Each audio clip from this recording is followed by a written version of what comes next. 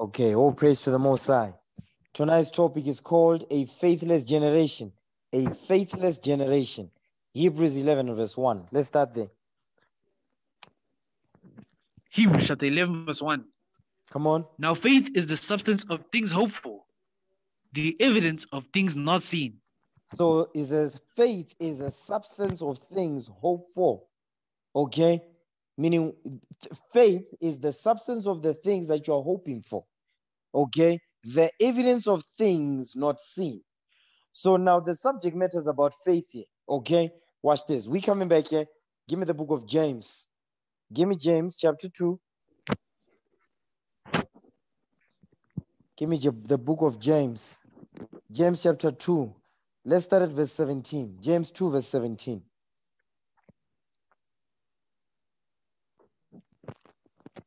James chapter 2 verse 17. Mm-hmm. Every good gift and every gift is from above. No, James 2. James chapter 2 verse 17. The book of James chapter 2 verse 17. Come on. Every good gift and every perfect gift is from above. What chapter are you reading? You're reading James 3. James chapter 2 verse 17. James. Apologies, sir. James chapter 2 verse 17. Come on. Even so, faith, if it hath not works, is dead, being alone. Read that again. James chapter 2 verse 17. Even so, faith, if it hath not works, is dead, being alone. So now the Apostle James is teaching us that just you having faith is not enough. You understand? You must have works behind the faith that you profess you have. There must be works behind that. You can't say I have faith, but you're not doing anything to prove that you have faith. That's why it says the evidence of things not seen. What is the evidence? The evidence is going to be seen in the works that you do to prove that this brother right here, this sister right here, they have faith. Okay, read verse 17 again. James chapter 2 verse 17. Read. Even so, faith, if it hath not works, is dead, being alone. So now let's deal with the works that the Apostle James is talking about. Give me that in 2nd Esdras. 2nd Esdras chapter 7. 2nd Esdras chapter 7 verse 24.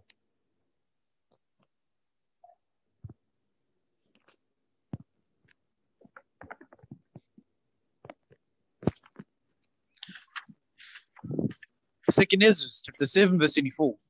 Come on. But his law have they despised.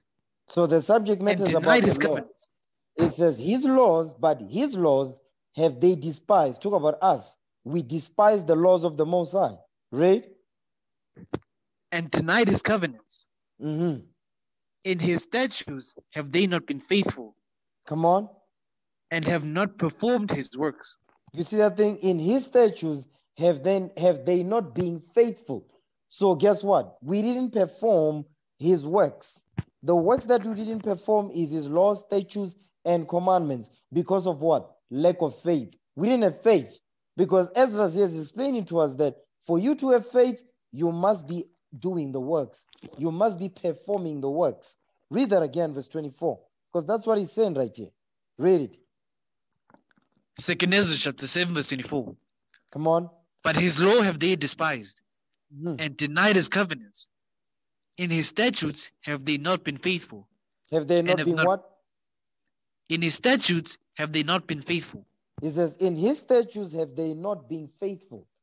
So the reason why we denied his covenants, the reason why we did not perform his works is because we didn't have faith. That's what he's saying. Okay, come on. And have not performed his works. And have not performed his works. That's the point right there. That's what James is talking about. Go back to James now. Chapter 2, verse 17. James chapter 2, verse 17. Come on. Even so, faith, if it hath not works, is dead, being alone. You see that thing? If it had not works, is dead, being alone. So by your faith, we're going to see, by your works, we're going to see that you have faith. You are faithful in God's commandments. you're observing and applying them to your life, guess what? That's evidence that you have faith. You understand? Come on. Yea, a man may say, Thou hast faith, and I have works. Show me thy faith without thy works, and I will show thee my faith by my works. You see that thing? The only way you can show your faith is by your works. That's what the Apostle James is explaining to us. He's not saying anything different from what the Apostle Paul is saying in the book of Hebrews. He's not saying anything different from what Ezra is saying. They are all saying the same thing because they spoke the same things. Give me that in 1 Corinthians chapter 1, verse 10. 1 Corinthians chapter 1, verse 10. Watch this. The prophets, they all spoke the same thing. They didn't contradict one another. They complemented each other. Read what you got. 1 Corinthians chapter 1, verse 10. Come on. Now I beseech you, brethren, by the name of our Lord Jesus Christ, that ye all speak the same thing, and that there be no divisions among you. You see what he's saying? That you all speak the same things. That's what Ezra said, the same thing that the Apostle James is saying. He's saying the same thing that the Apostle Paul is saying. Read. And that there be no divisions among you, but that ye be perfectly joined together in the same mind and in the same judgment. You see that thing? They were perfectly joined together. They were one knit. They were knit together as one man. Like you read about it in the book of Judges. They were knit together as one man. That's what the Lord wants for us. He wants us to speak the same thing, the same mind, the same judgment. Why? Because we believe in the same things. Okay, precept upon precept, line upon line. Keep the commandments of the Most High so you get the good understanding of what this Bible is saying. That's what the Bible is saying. You understand? So let's go back now. Hebrews 11 verse 1.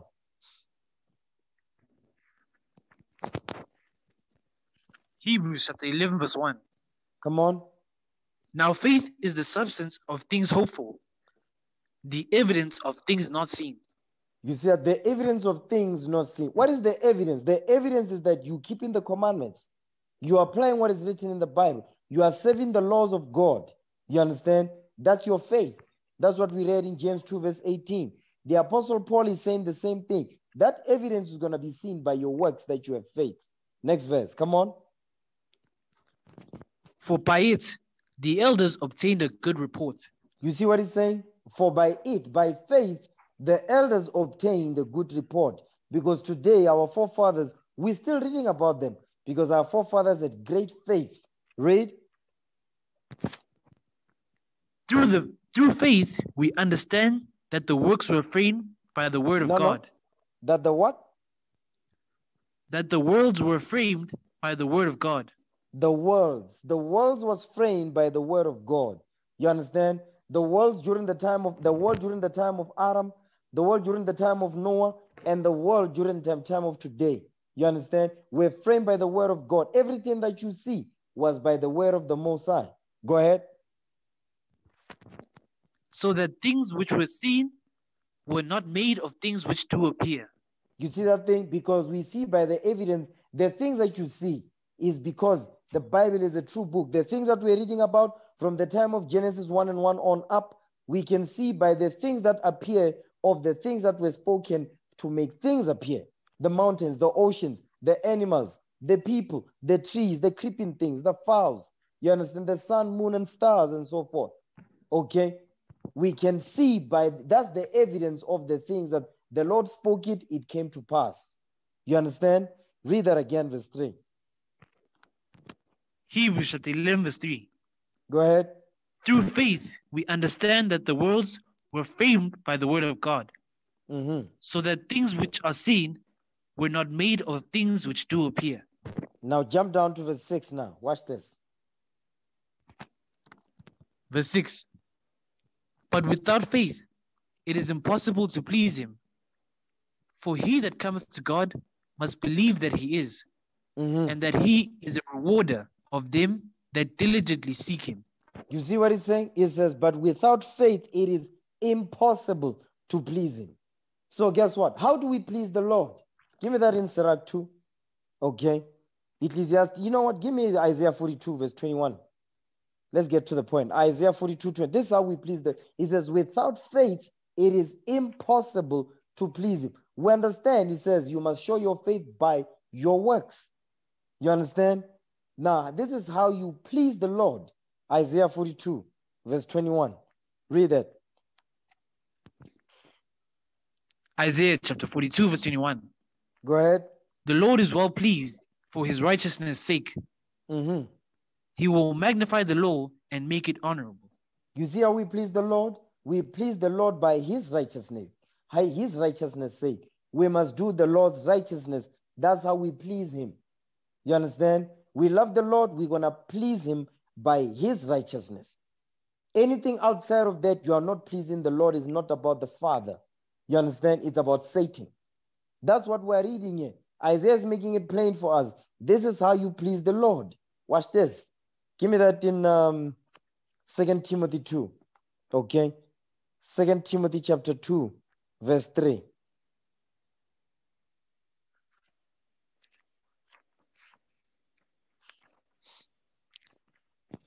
Second Timothy chapter 2, verse 3.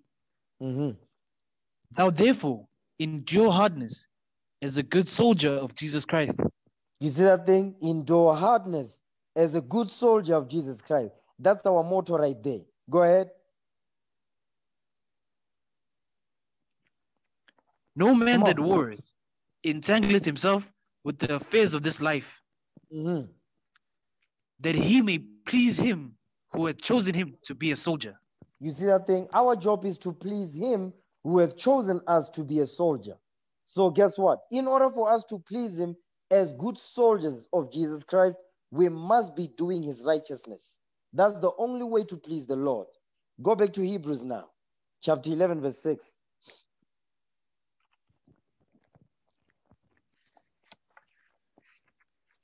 Hebrews chapter 11, verse 6. Come on. But without faith, it is impossible to please him. You see that thing? Without faith, it is impossible to please him. Meaning, without works. Without, because we know what is the faith. The faith is the works. By your works, we can see that you have faith. So by your works, it is, without your works, it is impossible to please the Lord. It's not maybe if, impossible. Meaning you're wasting your time when you don't keep God's commandments, because the Lord will not hear you in that day. Read. For he that cometh to God must believe that he is. You see that thing? He must. And you must he is believe. a rewarder. Hold on. He says you must believe. If you come to the Lord, you must believe that he is. Meaning what? He's the only true God. He is the only true God, the God of Israel. You must believe that thing. You cannot believe there's other gods out there. He is the only one, the living God, the God of Israel, the Almighty. He is the only one. He is. There's no him beside. There's no any other God beside him. He's the only one. Okay, read. And that he is a rewarder of them that diligently seek him. You see that thing? The Lord will reward you if you seek him. You see, you must seek him diligently, okay, by keeping his commandments. That's what it means right there. You must keep the commandments. It says, he that cometh to God must believe that he is. How do you believe that he is? Give me that in Sirach. You know what? Give me John 7:38 first. You must believe that he is, okay? This is how you believe that he is. Watch this. John 7, verse 38. Read what you got. The book of John, chapter 7, verse 38. Come on. He that believeth on me, as the scripture hath said, out of his belly shall flow rivers of living water. So now that's some heavy stuff right there. He that believeth on Christ. You believe on Christ, you believe in the biblical description of what he looks like. Not only that, it says, as the scripture has said, meaning you believe the things that Christ spoke and taught that he stood for, which is what? The commandments.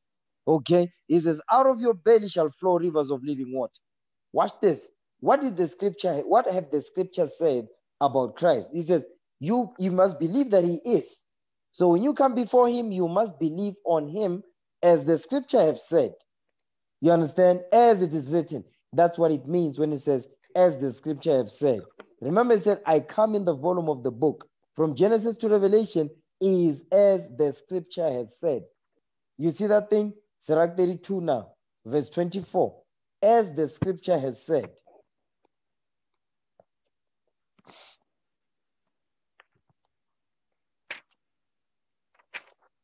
Ecclesiastes chapter 32, verse 24. Read. He that believeth in the Lord taketh heed to the commandment. And he that trusteth in him shall fare never the worse. So now if you believe in the Lord, you're going to take heed to the commandments. You understand? The commandments, you're only gonna find the commandments in the law, in the Bible.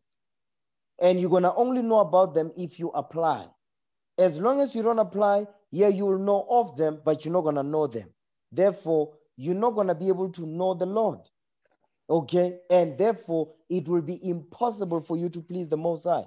Because why? You are not applying. You can know about them, but as long as you don't apply, it don't mean nothing. It's a waste of time. Okay? Watch this. Go back to Hebrews now. 11 verse 6 once again.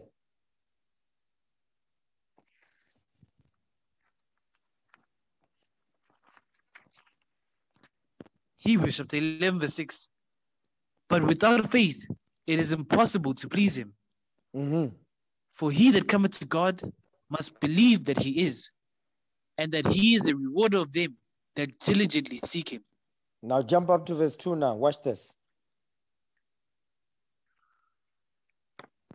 Verse 2. For by it the elders obtained a good report. He says, by it, by faith, the elders, our forefathers, he says what? They obtained a good report. Let's see one of the elders that obtained a good report because they had great faith. Jump down to verse 7 now. Watch this. Read verse 7. Verse 7. By faith Noah, being warned of God of things not seen as yet, moved with fear, prepared an ark to the saving of his house, by the which he condemned the world and became heir of the righteousness which is by faith. You see that thing? He became heir of the righteousness which is by faith. Because our forefather Noah, he was a man of faith. He had great faith, our forefather. You understand? Read that again, verse 7. Watch this.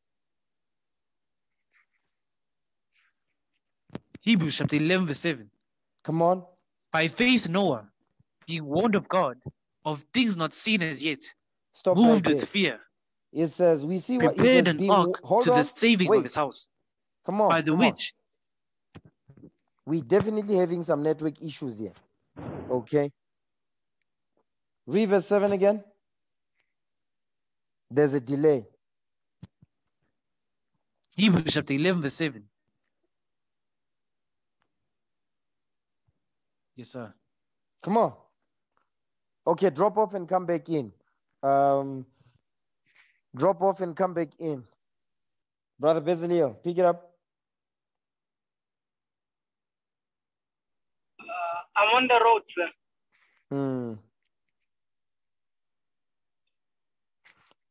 Okay, let's see. Brother Jonah, let me hear you. Read what you got.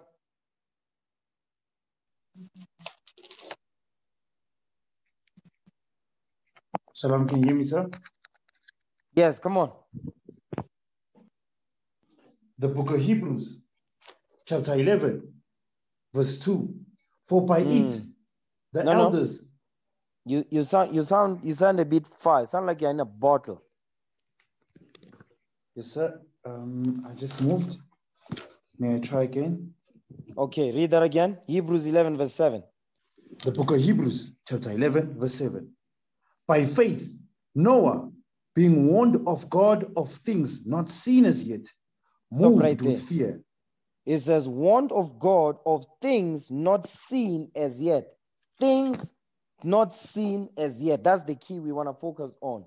He was warned of God, it says he was warned of God of things not seen as yet. What are those things that was not seen as yet? And Noah was moved with fear, and he prepared an ark to the saving of his house. Watch this. Give me Genesis 6, verse 8. I want to show you Noah's great faith, our forefather. He said our forefather had great faith.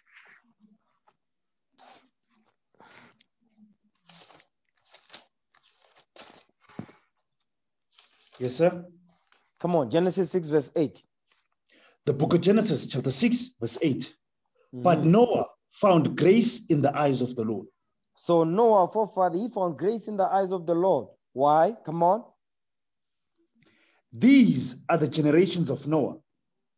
Noah was a just man and perfect in his generations, and Noah walked with God. That's why Noah found grace in the sight of the Lord, because Noah was a just man and he was perfect in his generation back then. You understand? The Most High God, out of all the people that he made on this earth during Noah's time, Noah was the only one that was found worthy. You understand? Read that again, verse 9. The book of Genesis, chapter 6, verse 9. Come on. These are the generations of Noah. Noah was a just man and perfect in his generations, and Noah walked with God. He walked with the Lord. Watch this. He says he was a just man and perfect in his generation. Give me that in Ezekiel 18, verse 5. He says he was a just man and perfect in his generation. Ezekiel chapter 18, verse 5. Let's get that. The book of Ezekiel, chapter 18, verses 5. Read. But if a man be just and do which is lawful and right. And do that which is lawful and right. So if you are just, you're going to do that which is lawful and right. You see that thing? So Noah was doing that which was lawful and right in the sight of the Most High. Give me that in Deuteronomy chapter 6, verse 17. Deuteronomy 6, verse 17. Let's understand what it means to do right in the sight of the Lord. Read what you got. Deuteronomy 6, verse 17. The book of Deuteronomy, chapter 6, verse 17. Come on. Ye shall diligently keep the commandments of the Lord your God, and his testimonies and his statutes which he hath commanded thee. So now the subject matter here is about keeping the commandments of the Most High diligently. Go ahead. And thou shalt do that which is right and good in the sight of the Lord. You see that thing? You see what it means to do that which is right and good in the sight of the Lord? You keep the commandments of the Most High diligently. You understand? Go back to where he was at now. Ezekiel 18, verse 5. The book of Ezekiel, chapter 18, verse 5. Come on. But if a man be just and do that which is lawful and right. And do that which is lawful and right. So to do that which is lawful, we apply the commandments. Furthermore, you do that which is right. Applying the commandments. See, the Bible is redundant. Noah was doing all of that. Go back to Genesis 6 now, verse 9.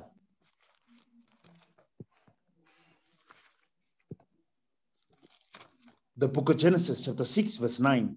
These are the generations of Noah. Noah was a just man and perfect in his generations, and Noah walked with God. It says he was perfect. You see that thing? Not only was he just and right in the sight of the Lord, but he was a perfect man. Watch this. Give me Matthew 5:48, because this is what Christ commanded us, that we must be perfect. Okay? And he told us through the prophets how to be perfect. Okay? Matthew 5, verse 48. Read what you got. The book of Matthew, chapter 5, verses 48. Come on. Be ye therefore perfect, even as your Father which is in heaven is perfect. You see that then the Most High God is perfect in heaven. It says we must be perfect just like our Father is perfect. You ever hear the saying in the world? He says practice makes perfect. But they will be telling you nobody's perfect. You see the contradiction? They'll be telling you no, practice makes perfect, practice makes perfect. But guess what? They turn around and say, but nobody's perfect. The world is confused, okay? Read that again, verse 48. Read it. The book of Matthew, chapter 5, verse 48. Go Be ahead. ye therefore perfect, even as your Father which is in heaven is perfect. 1 Kings chapter 8, verse 61. The Lord commanded us to be perfect, and he told us how to be perfect. Okay, to reach that level of perfection, this is what every man and woman must do. Watch this. Read it. 1 Kings 8, verse 61. First book of Kings, chapter 8, verses 61. Read. Let your hearts therefore be perfect with the Lord our God, to walk in his statutes and keep his commandments as at this day. and to keep his commandment as at this day. You see what it means to be perfect and how to be perfect? You must keep the commandments of the Most High. That's what Noah was doing. You understand? That's why he found grace in the sight of the Lord.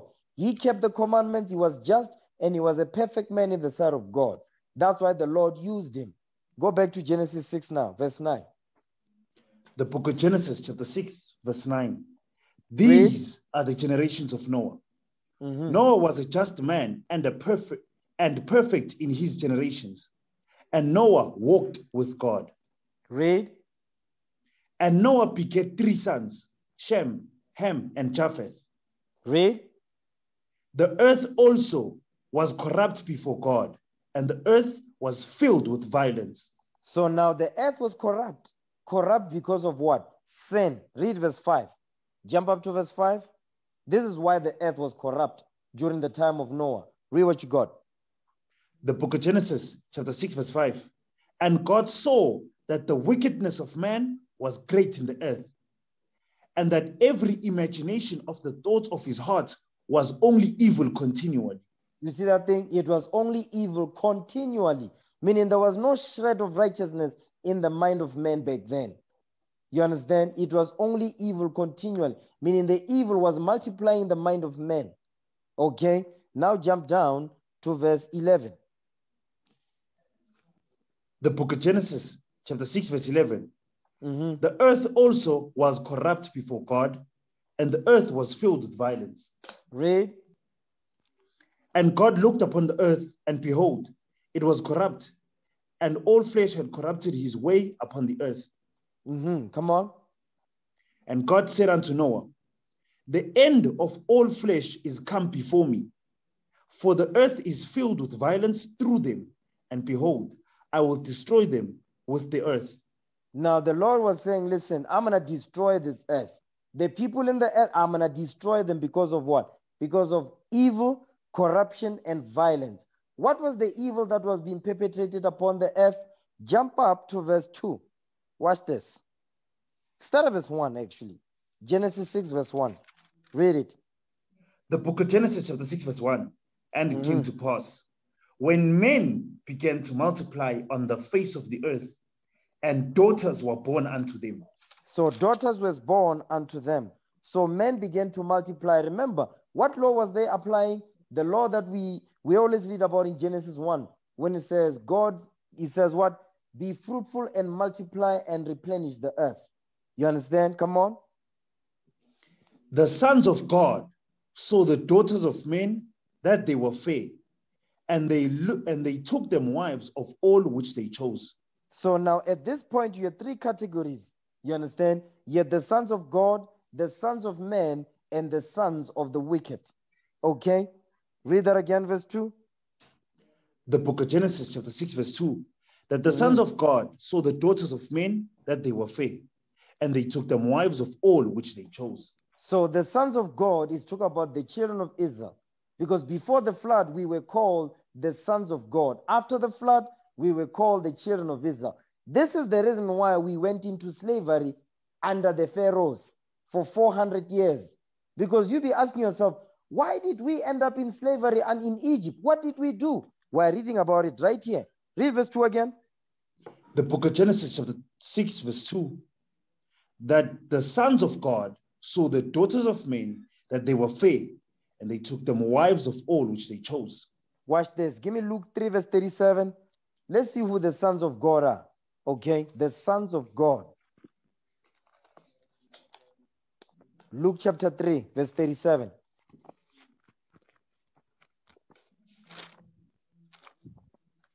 The book of Luke, chapter 3, verses 37. Come on. Which was the son of Methuselah, which was the son of Enoch, which was the son of Jared, which was the son of Malaleel, which was the son of Canaan. Come on. Which was the son of Enos, which was the son of Seth, which was the son of Adam, which was the son of God. You see that thing? So which was the son of Adam, which was the son of God. So Adam's lineage were called the sons of God. You see that thing? Adam's lineage were called the sons of God. Give me Exodus 4, verse 22. Adam's lineage was called the sons of God, which would be us today. Today, after the flood, we are called the children of Israel. Watch this. Exodus 4, verse 22. The book of Exodus, chapter 4, verses 22. Read.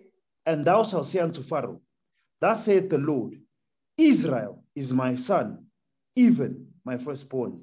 You see that thing? Israel is my son, even my firstborn. Go back to Genesis 6 now. You know what? Give me Genesis 5, verse 1. Genesis chapter 5 and verse 1. The book of Genesis, chapter 5, verse 1. Mm-hmm. This is the book of the generations of Adam. In the day that God created man, and in the likeness of God made he him. So the generations of Adam, go ahead. Male and female created he them, and blessed them, and called their name Adam in the day when they were created. You see what it's saying? It says, male and female created he them, and blessed them, and called their name Adam in the day when they were created.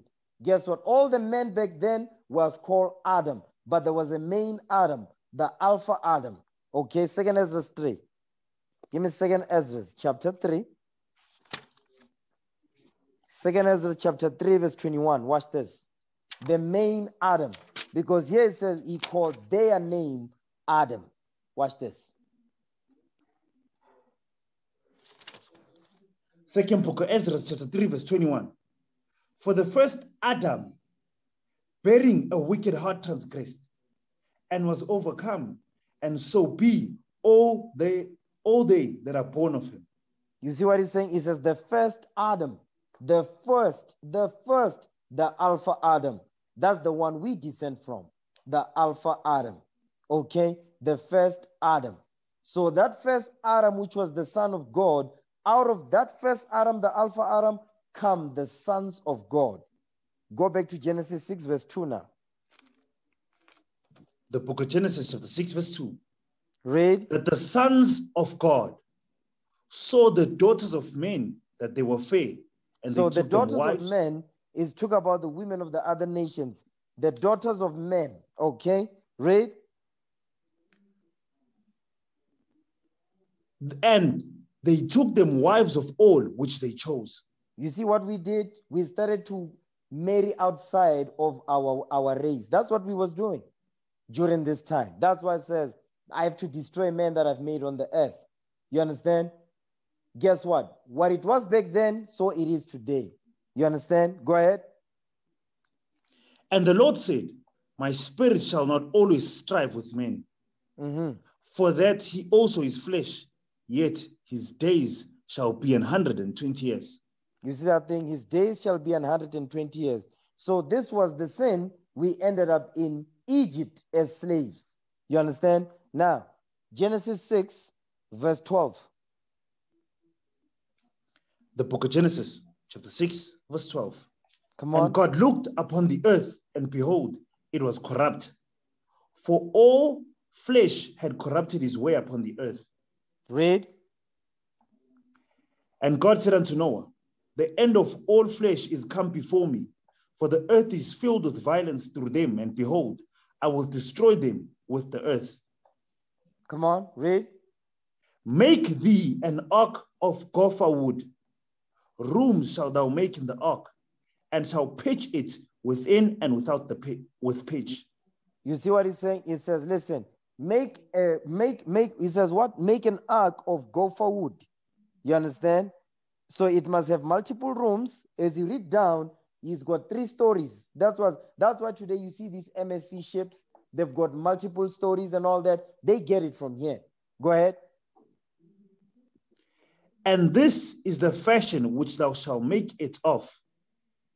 The length of the ark shall be 300 cubits, the breadth of it 50 cubits, and the height of it 30 cubits. Go ahead.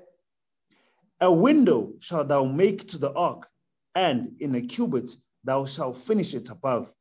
Read. And the door of the ark shalt thou set it, and the door of the ark shalt thou set in the side thereof, with lower, second, third stories thou shalt make it. And third stories thou shalt make it. You are skipping words here. Come on. The book of Genesis, chapter 6, verse 17. And behold, Read.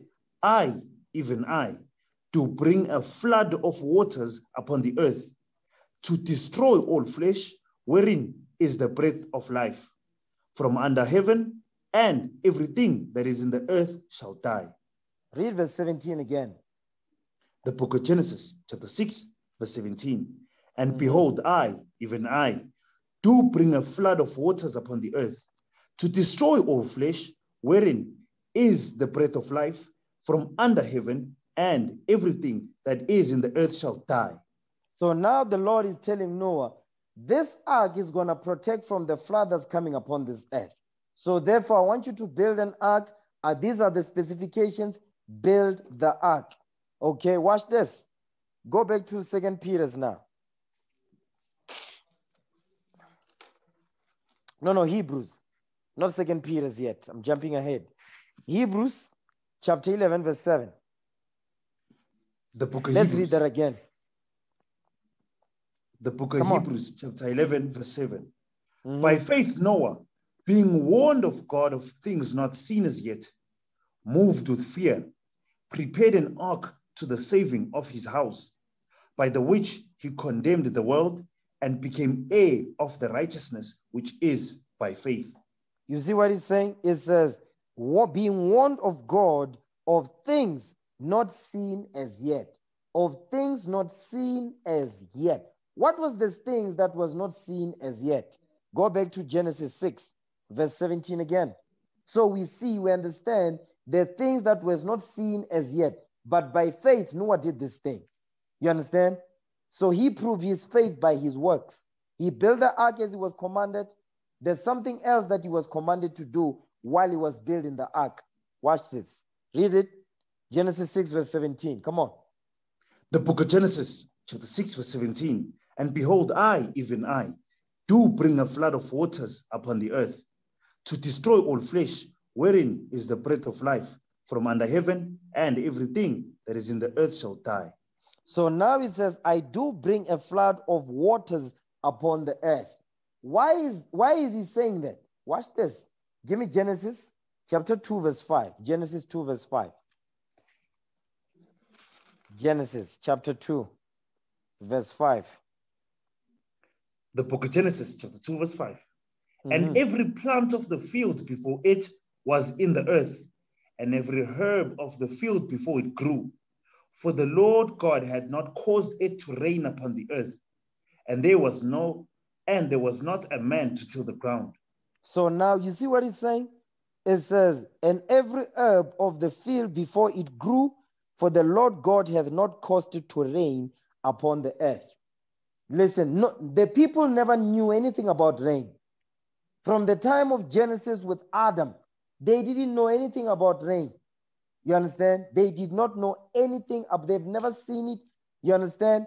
No, they ever thought about it?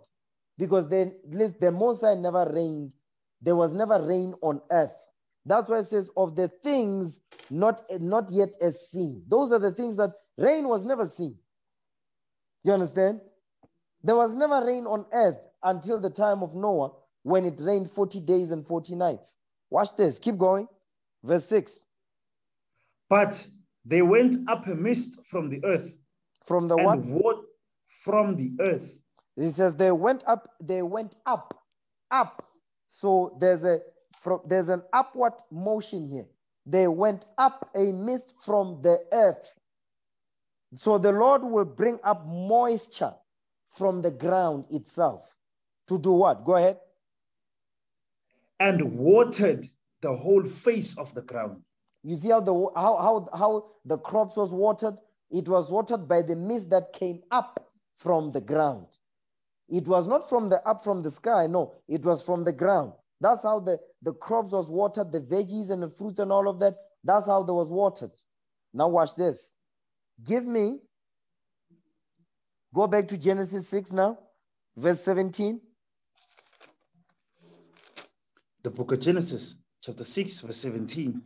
Read. And behold, I, even I, do bring a flood of waters upon the earth to destroy all flesh, wherein is the breath of life from under heaven, and everything that is in the earth shall die.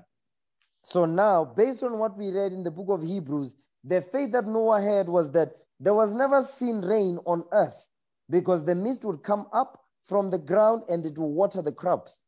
You understand? So now Noah is commanded to, listen, build an ark. This is the specification. I want you to build the ark because I'm going to destroy the people on this earth with water, with the flood. Noah never seen it before also. He never heard of it. You understand? But he believed it when the Lord said, build the ark to prepare for the flood that's coming. He did it. Jump down to verse 22 now. Genesis 6, verse 22. The book of Genesis, chapter 6, verse 22.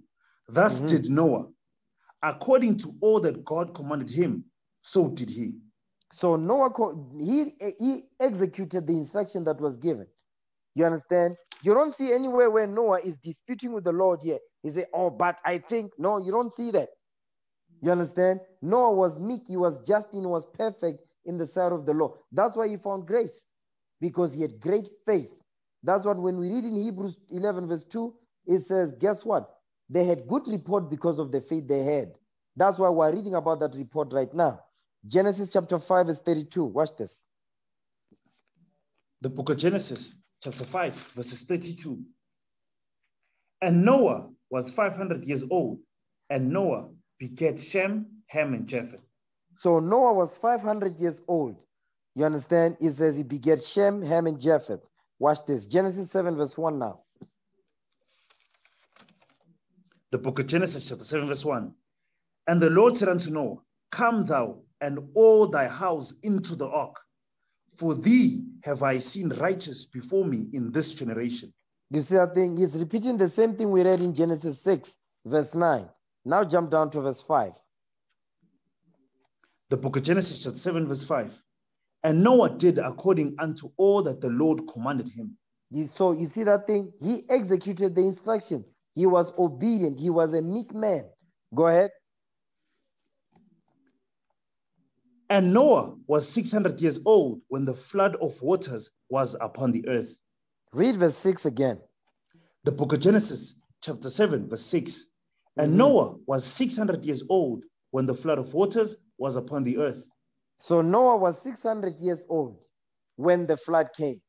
600. So now from 500 years old that we're reading in Genesis 5, now 100 years has gone by. Now the flood comes after 100 years. You understand? Read on. And Noah went in, and his sons and his wife and his sons' wives with him into the ark, because of the waters of the flood. Because of the waters of the flood. Now watch this. Now you think about it and say, our forefather Noah, he built during those 100 years before the flood came, from 500 years old. Guess what Noah was doing for those 100 years? Noah was building the ark. You understand? As he was building the ark, guess what Noah did? Watch this. This is what the Lord also commanded Noah. Give me that in 2 Peter's now. 2 Peter chapter 2 verse 5. 2 Peter. This is what Noah was doing. Okay.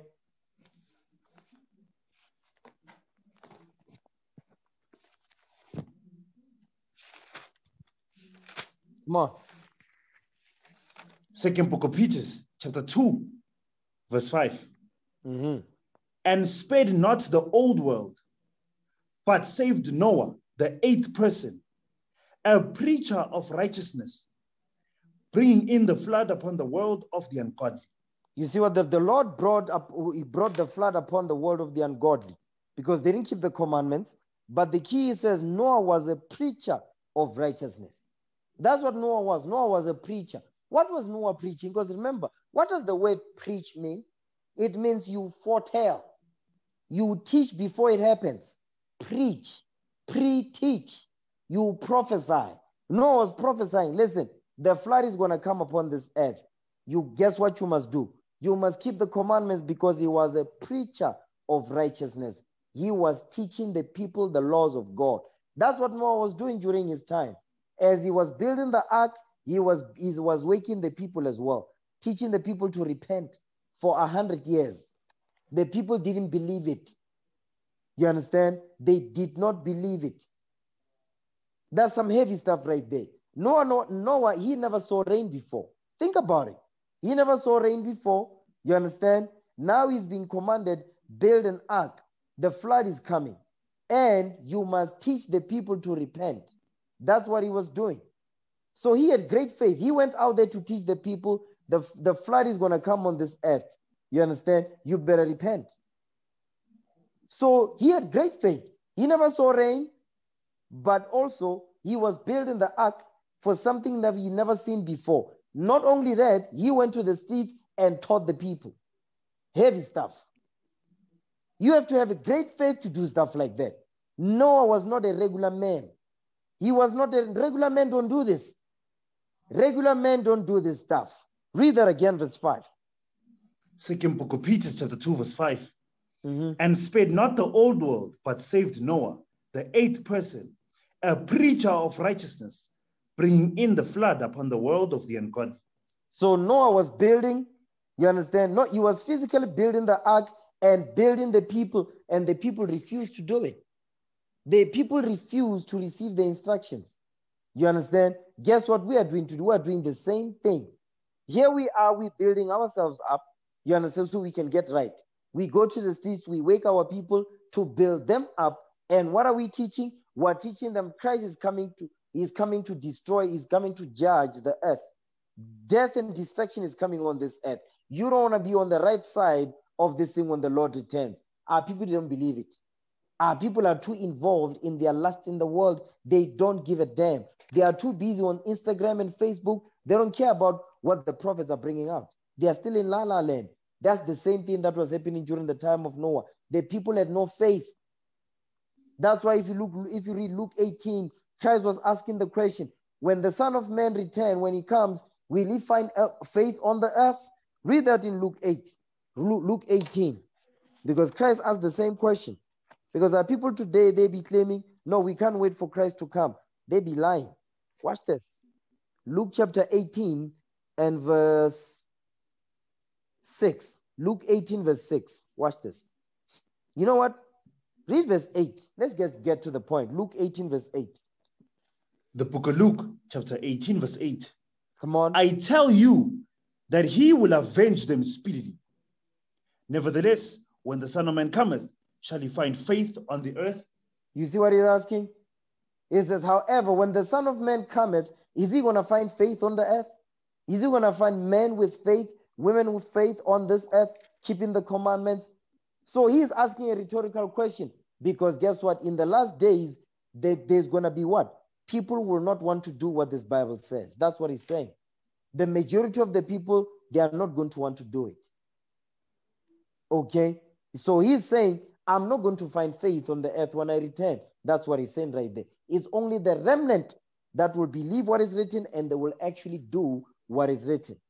That's what he's saying right there. Okay? Because guess what? What was going on back then during the time of Noah is the same thing that is going on today. People don't believe what is written, and the people in the truth, they still don't believe it. Don't get it twisted. Okay? Now, go back to Genesis now. Genesis chapter 7, verse 6 again.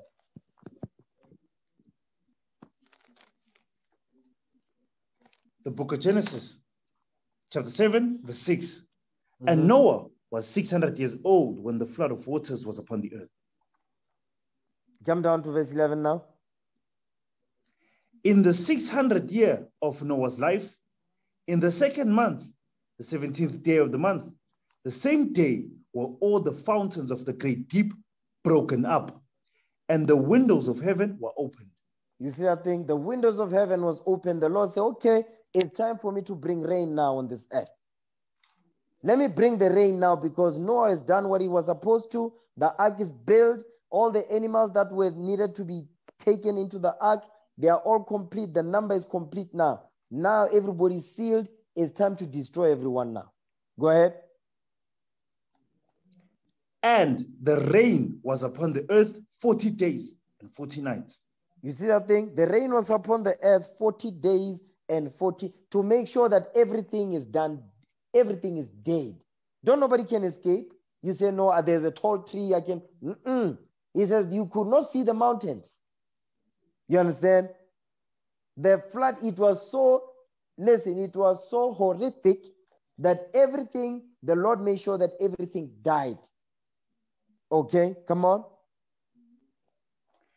In the selfsame day entered Noah and Shem and Ham and Japheth, the sons of Noah and Noah's wife, and the 3 wives of his sons with him, into the ark. Jump down to verse 17. The book of Genesis chapter 7 verse 17. And the flood was 40 days upon the earth, and the water increased and bare up the ark, and it was lifted up above the earth. You see that thing? So the ark was lifted up above the earth. Why? Because of the water, because of the flood that came down. Okay, come on. And the waters prevailed and were increased greatly upon the earth, and the ark went upon the face of the waters. So it was floating upon the face of the waters. Read on. And the waters prevailed exceedingly upon the earth, and all the high hills that were under the whole heaven were covered. Read. 15 cubits upward did the waters prevail, and the mountains were covered. You see that thing? The mountains was covered. There was no trees that was taller than mountains. The mountains were taller than trees. So now the mountains are covered. So the trees is a, listen, that's a done deal already. Go ahead. And all flesh died that moved upon the earth, both of fowl and of cattle. Read that. Oh, wait. Read that again. The book of Genesis chapter 7, verses 21. And all flesh died that moved upon the earth, both of fowl and of cattle, and of beast, and of every creeping thing that creepeth upon the earth, and every man. You see what the Lord did? He made sure that the animals that he created upon this, the creeping things, the fowls and all of that, guess what? They all died, including the people, because the people did not want to repent. You understand? They didn't want to repent. So the Lord said, no, kill them all. The only people that are found worthy is Noah and his family. That's it. And the animals that are going to go up into the ark. The rest of everything else got to go. You understand? That's the God of the Bible. Okay, watch this. Give me, because when you think about it, there was building the ark, he was teaching, you understand? He was doing both at the same time. He would go and teach, and then when he comes back, he's dealing with his family. After that, he's going to the ark, he's building it. 100 years he was doing this thing. That's some heavy stuff right there. That's great faith. Our forefather Noah, he had great faith. So when we look at this thing, give me that in Romans 15 verse 4. Romans chapter 15 verse 4.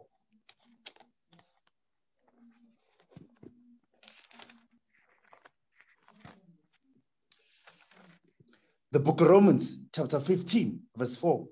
For whatsoever things were written aforetime were written for our learning, that we through patience and comfort of the scriptures must have hope. Might have hope. You see that? So the things that were written aforetime were written for us to learn from. That's what we're reading now. We're reading the book of Genesis about our forefather Noah and the great faith that he had. Guess what? We must investigate, how did Noah manage to do all of this? Because Noah had he believed he believed in the Most High 100%. He wasn't double-minded. He wasn't wavering. He was all in. That was his mindset. You understand? He was not double-minded when it came to to pleasing the Most High. So that's the type of spirit we must move in. Both men and women, we must move in that spirit. You must be steadfast in your understanding. Don't move to the left or to the right. You understand? Stay firm in your understanding. Watch this. Give me the book of, give me 2 Kings. You know what? Before you get me that, okay? Give me the book of Numbers 14 verse 1. Now we're going to fast forward to the future now. Let's see the generations that come after Noah. You understand? Numbers 14 verse 1.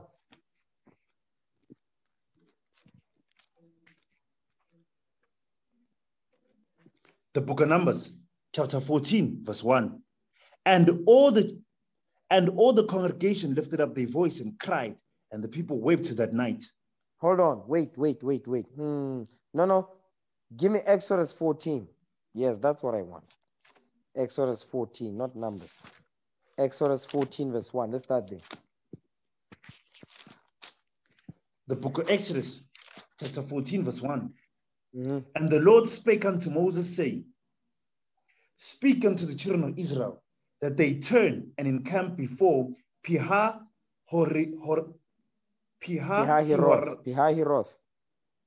The book of Exodus, chapter 14, verse 2.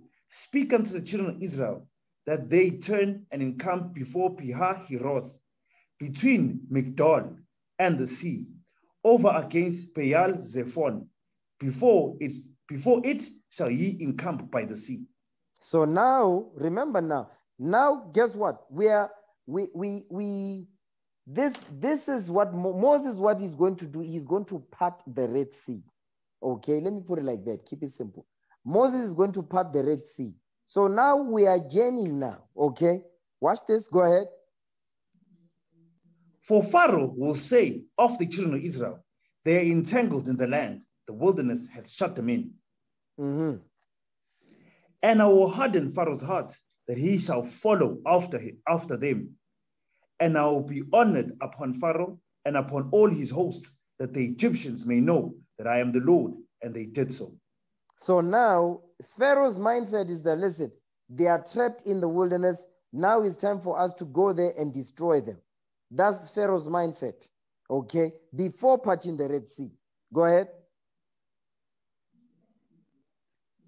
And it was told the king of Egypt that the people fled, and the heart of Pharaoh and his servants was turned against the people, and they said, Why have we done this, that we have let Israel go from serving us?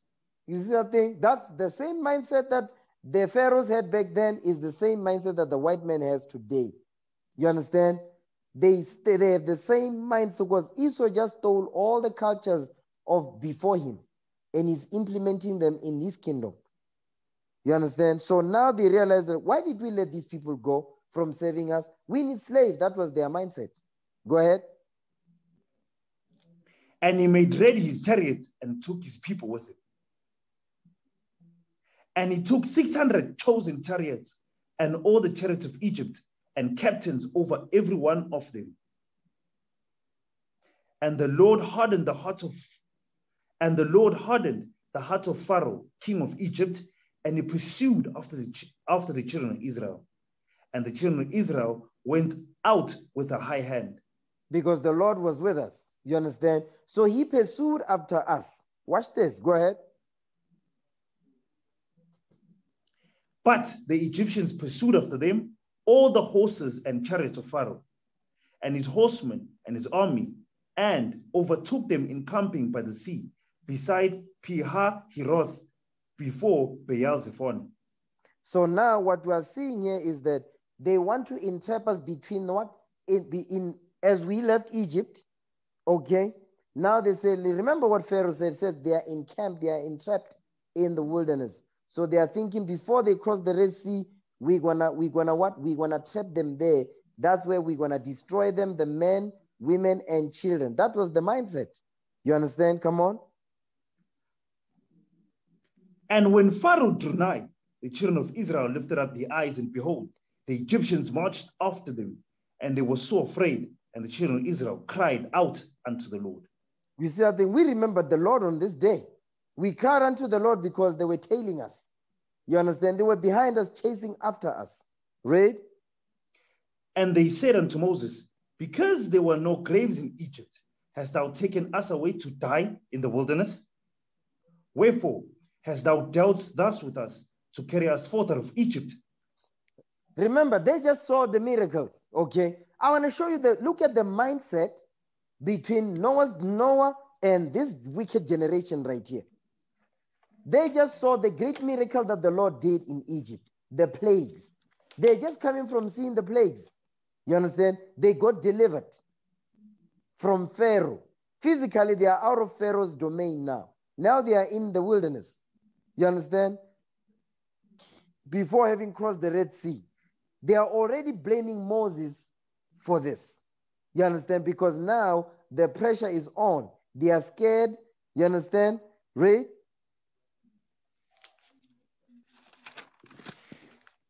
Is not this the word that we did tell thee in Egypt, saying, let us alone, that we may serve the Egyptians? For it had been better for us to serve the Egyptians than that we should die in the wilderness. So now the mindset, what is the mindset? The mindset here is that they are realizing that we're gonna be required to be responsible now, that now we are no longer dependent on Esau's breast milk, on Pharaoh's breast milk, excuse me. So now they are realizing, you know what? We don't want to actually do things for ourselves. We would rather have master be doing it and us being slaves, because it requires responsibility for you to stand on your feet. You see that thing? Read. And Moses said unto the people, fear ye not, stand still and see the salvation of the Lord, which he will show to you today. For the Egyptians whom ye have seen today, ye shall see them again no more forever. You see that thing? Listen, I'm waiting for that day when it comes to this wicked kingdom that's over us. Okay? So now he's saying, for the Egyptians whom ye see today, whom ye have seen today, ye shall see them again no more forever. You see that thing? That's the same thing today. But my point is this. They were already starting to blame Moses when things didn't go the way they wanted. Read. The Lord shall fight for you, and ye shall hold your peace. Come on.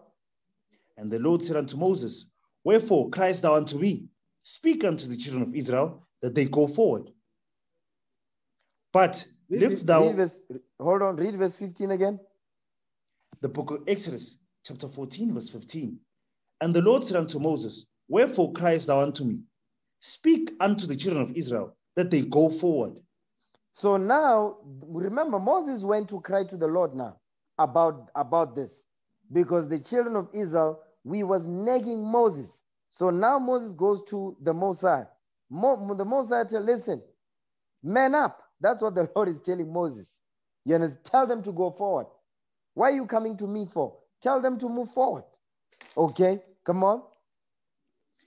But lift thou up thy rod, and stretch out thine hand over the sea, and divide it. And the children of Israel shall go on dry ground through the midst of the sea. You see what he's saying? Now he's commanding Moses, listen, you are going to part the Red Sea, they're going to pass through. Because remember what Pharaoh said, because remember what we read in Numbers 14. Okay, I mean, Exodus 14, when it says, I will be honored upon Pharaoh in Exodus 14, verse 4. The Lord said, I'm going to do this thing. The reason why I'm doing this is because I'm going to be honored among Pharaoh, because the Pharaoh is going to see what I'm going to do for my people against Pharaoh. Okay, go ahead.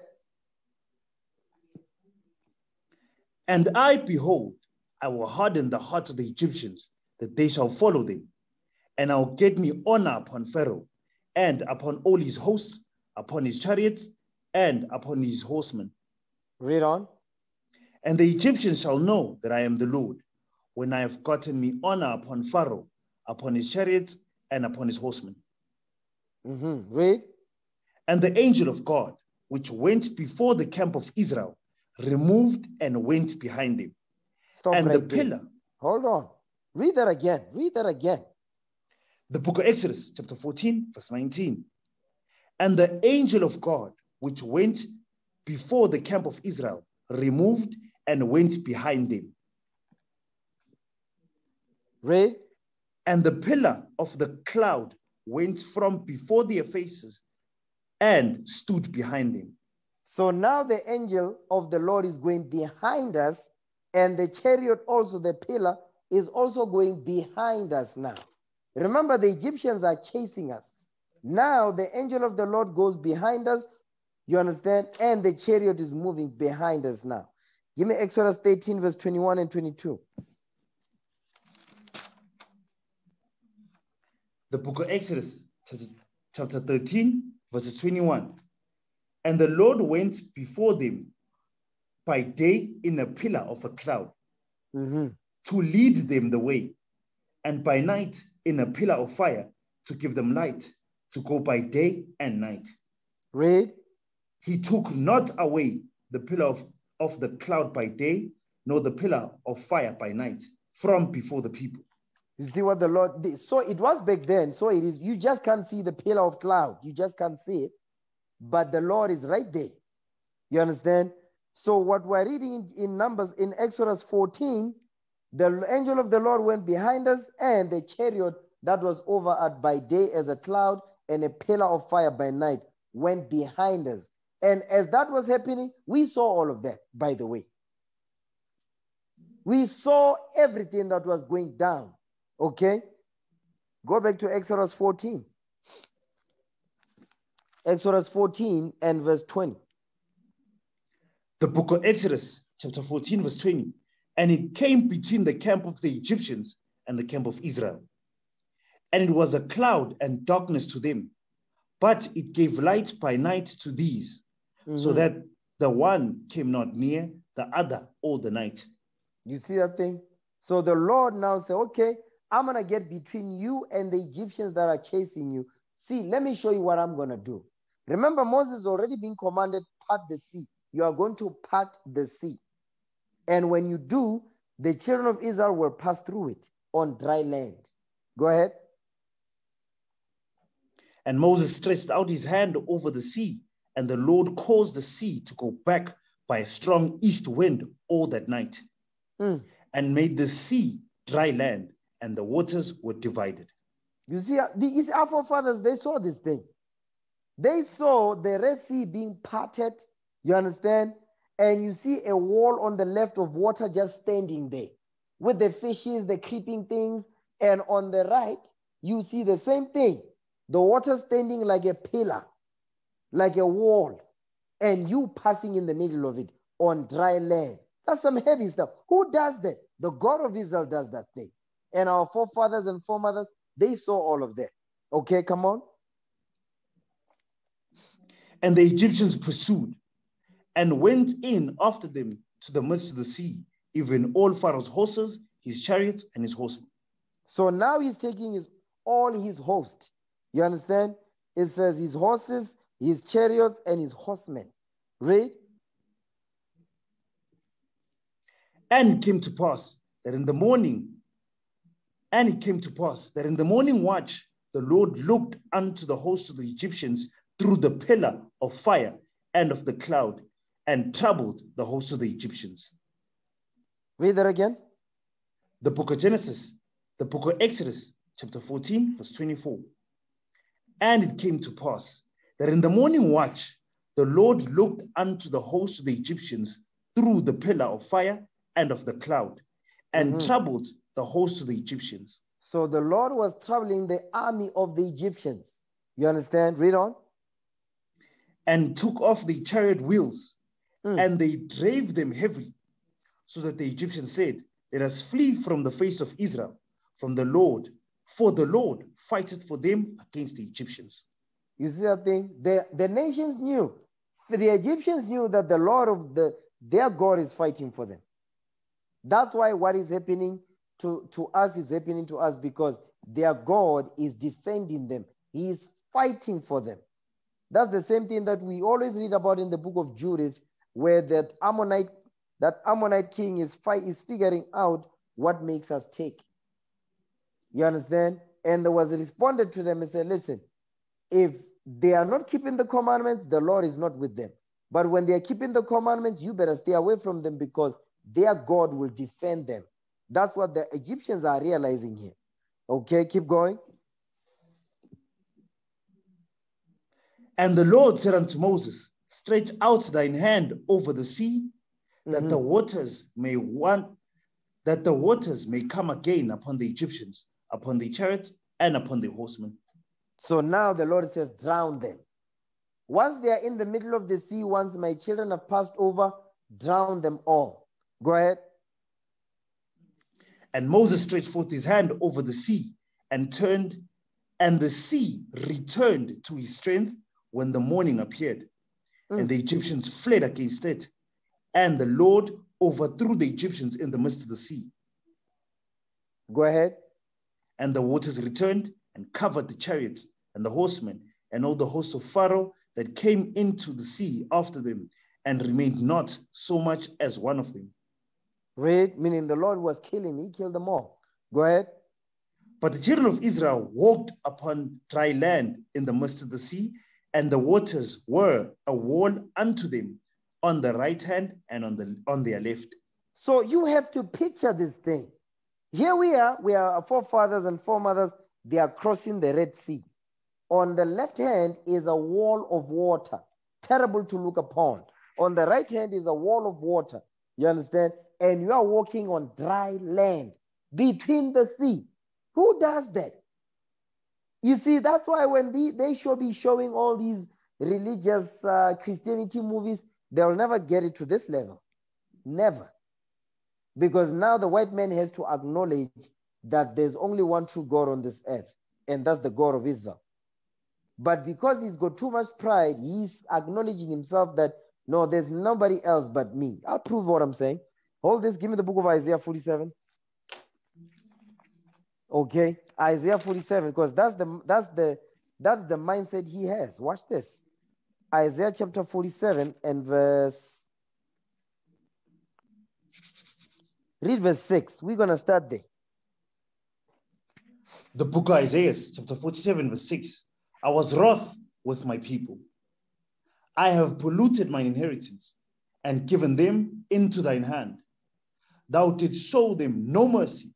Upon the ancient hast thou very heavily laid thy yoke.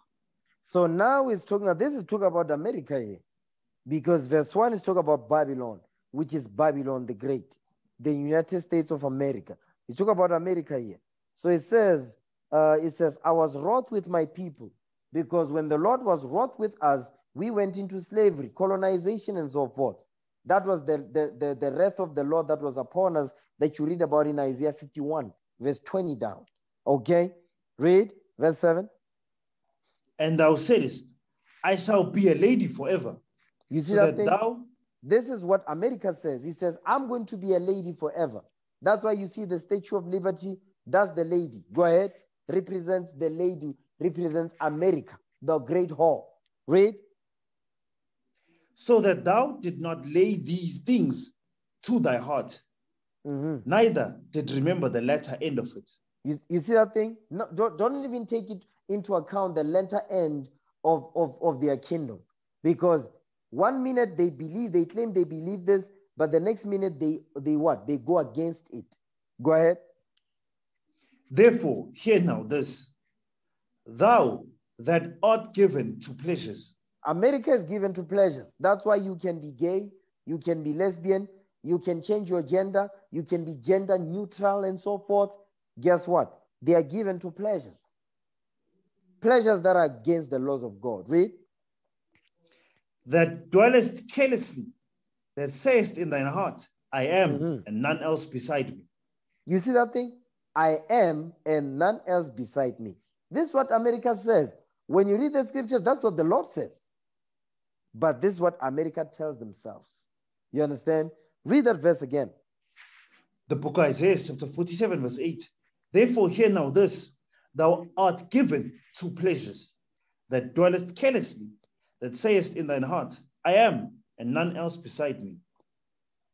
I shall not sit as a widow, neither shall I know the loss of children. So now he's saying, America is going against everything that's written. You understand? It says, thou art given to pleasures, America, that dwellest carelessly. Why? Because they've got nuclear bombs, they've got nuclear missiles. That's why they are dwelling carelessly, because in their minds, nobody can touch them. Go ahead.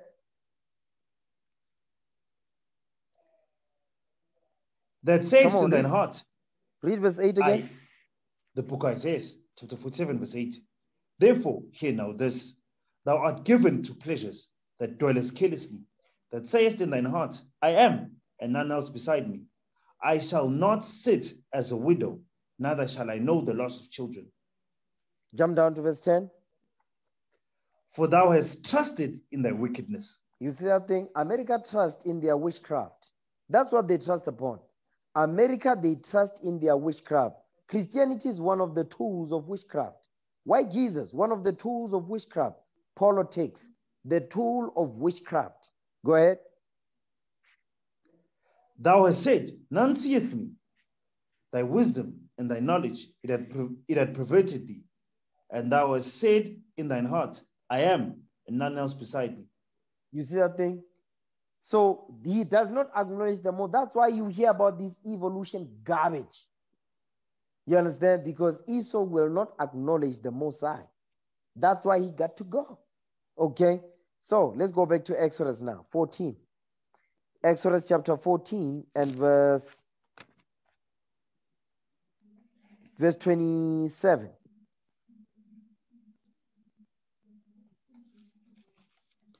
The book of Exodus chapter 14, verses 27. And Read. Moses stretched forth his hand over the sea, and the sea returned to his strength when the morning appeared. And the Egyptians fled against it, and the Lord overthrew the Egyptians in the midst of the sea. And the waters returned and covered the chariots and the horsemen and all the host of Pharaoh that came into the sea after them. They remained not so much as one of them. Go ahead. But the children of Israel walked upon dry land in the midst of the sea, and the waters were a wall unto them on the right hand and on the left. You see that thing? So our forefathers, they saw all of this. They saw Moses part the Red Sea. They saw, I want to show you there's that difference in our forefathers during the time when we was in the wilderness and our forefather Noah. You understand? Noah was a just man. He was perfect. He kept the commandments. And Noah had great faith, our forefather Noah. He had great faith. Not the Negro today, no. And the Negro today is the same as the Negro during the time when we left Egypt. The same Negro. Okay? Watch this.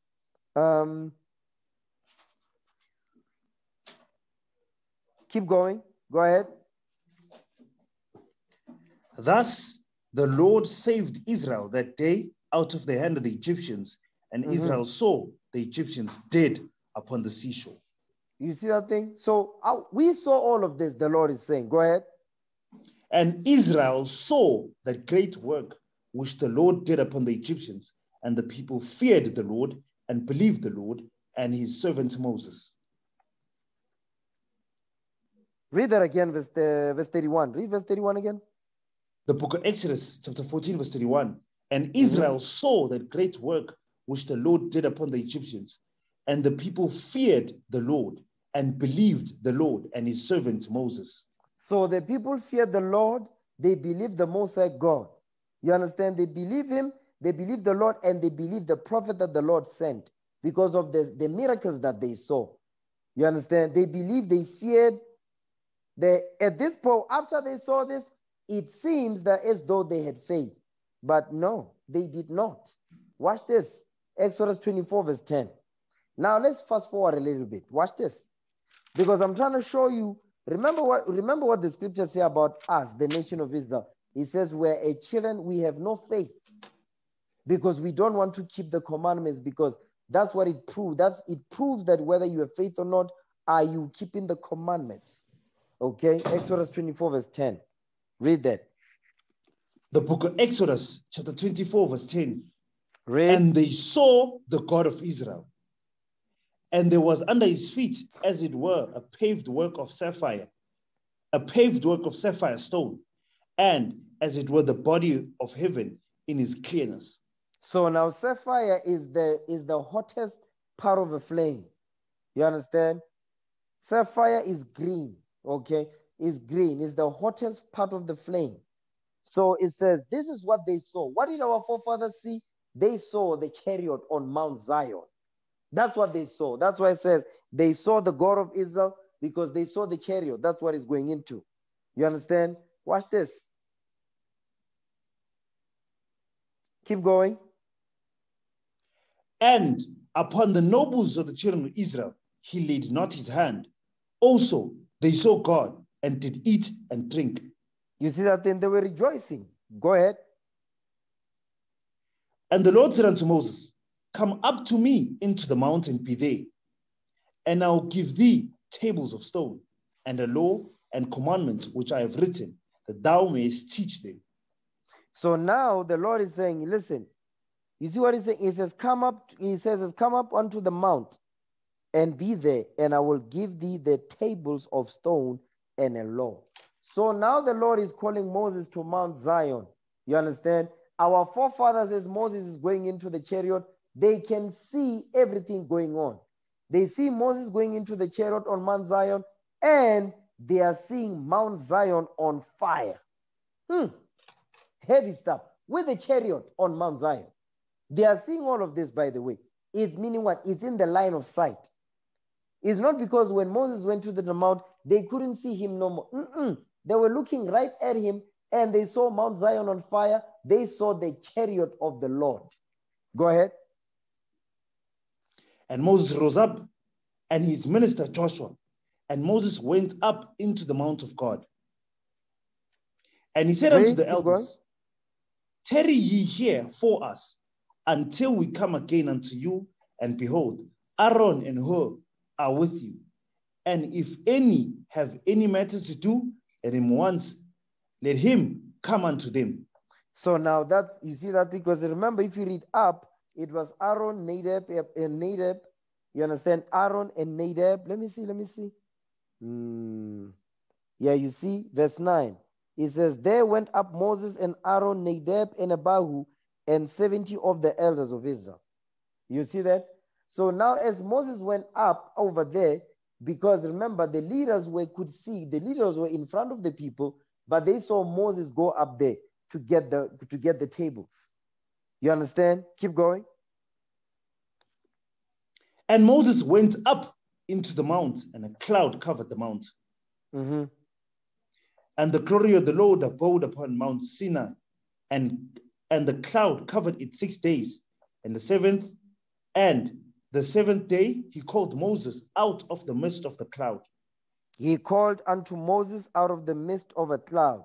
This is the seventh day, that's the Sabbath. Go ahead. And the sight of the glory of the Lord was like a devouring fire on top of the mount in the eyes of the children of Israel. You see that part right there? It says, in the eyes of the children of Israel. They saw all of this stuff go down. Go ahead. And Moses went into the midst of the cloud and get him up into the mount. And Moses was in the mount 40 days and 40 nights. Moses was in the mount 40 days and 40 nights. Remember in verse 17, it says what? Was like the devouring fire on the top of the mountain, in the top of the mount, in the eyes of the children of Israel. We saw all of this.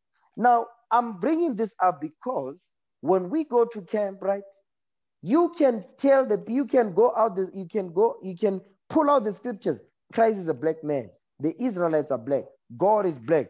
We need to repent, keep God's commandment, and rule the earth. You can go over all of that, right? After you do, then you read the law. Now you see the demon jump out. You see that? So what's the difference between what we are seeing today and what happened back then? There's no difference, the same thing. They saw Mount Zion on fire, blazing.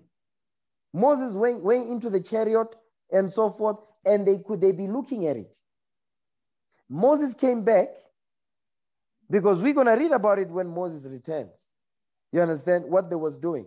My point is this. Now, fast forward it to today. You can show them all the color scriptures in the Bible and all of that, the history and all of that. But as soon as the law comes out, yeah, that's your interpretation. You understand? They're going to give you all type of excuse. It's the same spirits. They are all back. Faithless, they have no faith. It doesn't matter even if they see it, they still don't believe it. You understand? Watch this. Give me Exodus 32 verse 15 now. Okay, Exodus 32 verse 15. Brother Haggai, let me hear your sound. Just give me one. I just want to test something real quick.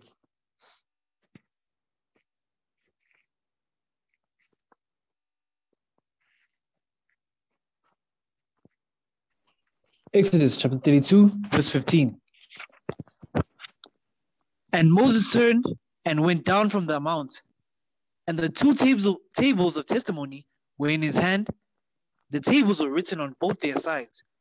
On the one side and on the other were they written. Read verse 15 again.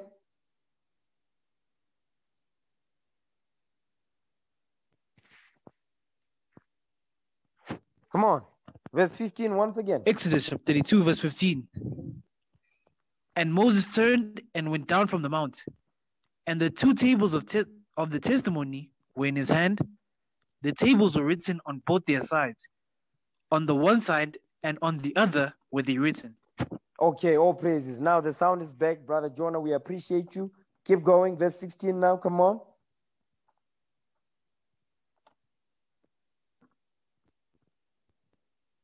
Come on.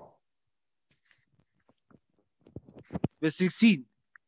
And the tables were the work of God, and the writing was the writing of God, graven upon the tables.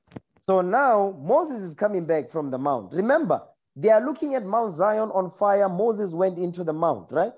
They are seeing all of this going on. Now Moses is coming back with the tables of stone, the 10 commandments. Go ahead.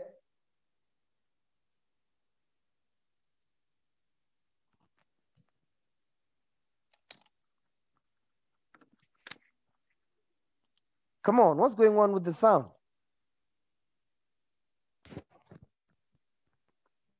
So I'm having network issues, so I can't hear nothing.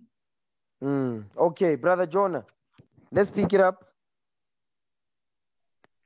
Yes, sir. The book of Exodus, chapter 32, verse 16. Read. And the tables were the work of God, and the writing was the writing of God, graven upon the tables. Okay, read verse 16 once again. The book of Exodus, chapter 32, verse 16. And the tables were the work of God, and the writing was the writing of God, graven upon the tables.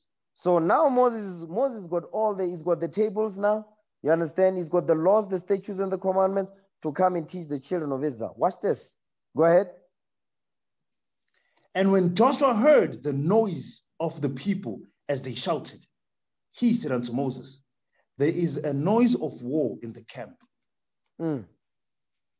And he said, it is not the voice of them that shout for mastery, neither is it the voice of them that cry being overcome, but the noise of them that sing do I hear. Okay, read verse 18 again. So because he's not asking the question. He's making a statement here. So read that again, read it right. The book of Exodus, chapter 32, verse 18. He said, it is not the voice of them that shout for mastery, neither it is the voice of them that cry for being overcome, but the noise of them that sing do I hear. So now, because you see in verse 17, Joshua, in his mind, he says, there is a noise of war in the camp. So Joshua is saying, I'm hearing the noise of war. Meaning for what? I'm hearing the noise of war because they're getting excited and all of that. Because they what? Because of being overcome, what they saw what the Lord did to the Egyptians and all of that. That's the mindset, okay? That's what he's thinking. But watch verse 18. Read verse 18 again. The book of Exodus, chapter 32, verse 18. And he said, it is not the voice of them that shout for mastery, neither it is the voice. Now this, hold on. This is Moses speaking now. Is it? No. It's not because they are shouting for mastery, because they are excited about the scripts. They are excited about the laws and the statutes and the commandments. That's not the reason why they are excited. That's not the reason why there's noise.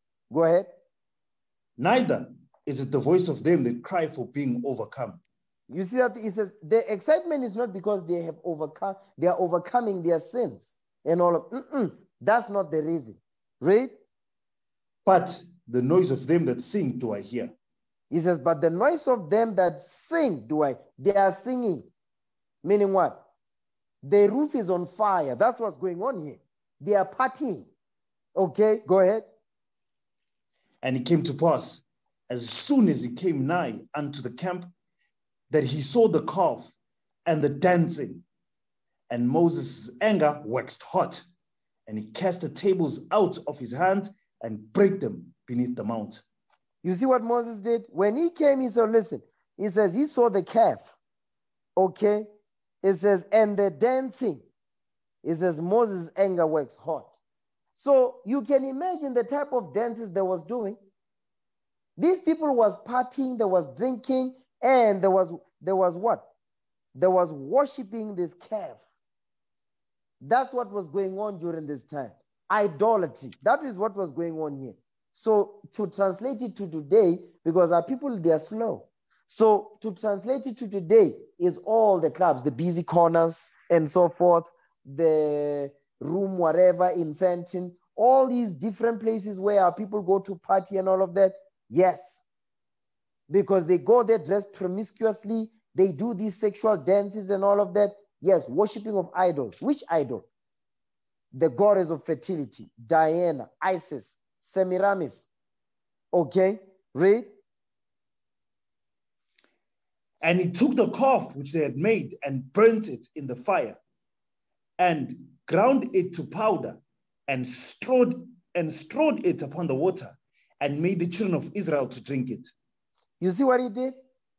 Listen, remember, he was over there. Remember Moses, when he went over there to collect the stones and all of that, remember, he was fasting. Moses was fasting 40 days and 40 nights.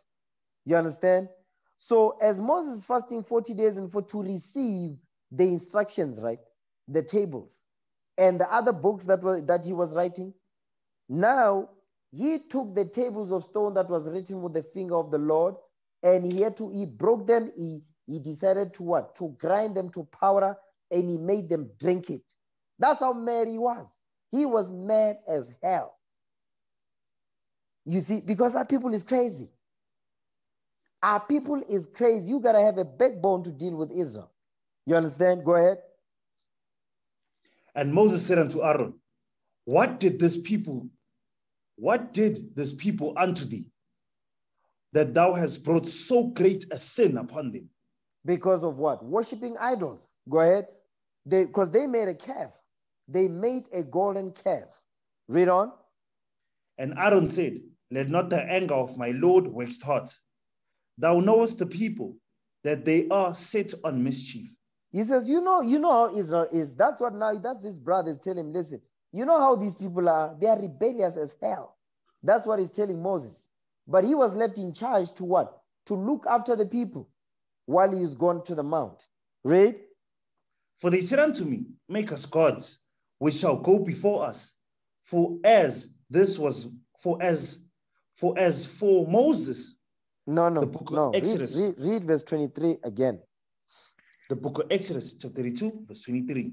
For they said unto me, Make us gods, which shall go before us.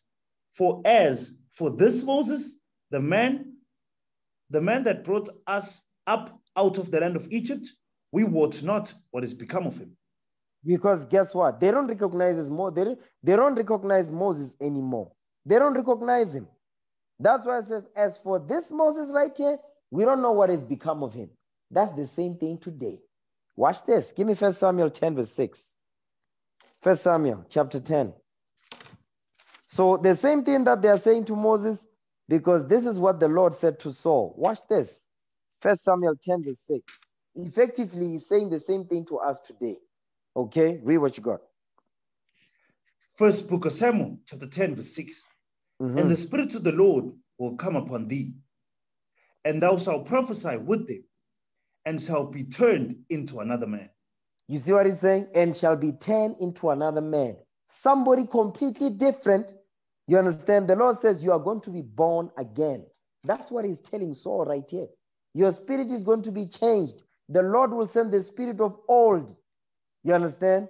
So now, what they are saying to Moses is, listen, we don't know what has become of him. What are they saying? We don't recognize Moses anymore. That's the same thing today. As you are going through the journey of repentance, guess what? The people that used to know you in a certain way, when you start to change, that's how they're going to turn on you. Okay? And they're not going to say, we don't know what has become of you. They're not going to exactly phrase it like this. They're going to say, he thinks he's better now. She thinks she's all that. She thinks because what? Guess what? The righteous is more excellent than his neighbor. You understand? The righteous is more excellent than his neighbor, but the way of the wicked seduceth them with their words and all of that. But what we're reading here, that's exactly what they were saying to Moses. Okay, we don't know what has become of him. Go back to Exodus 32, verse 24. The book of Exodus, chapter 32, verse 24. Mm-hmm. And I said unto them, whosoever hath any gold, let them break it off. So they gave it to me. Then I cast it into the fire, and there came out this calf.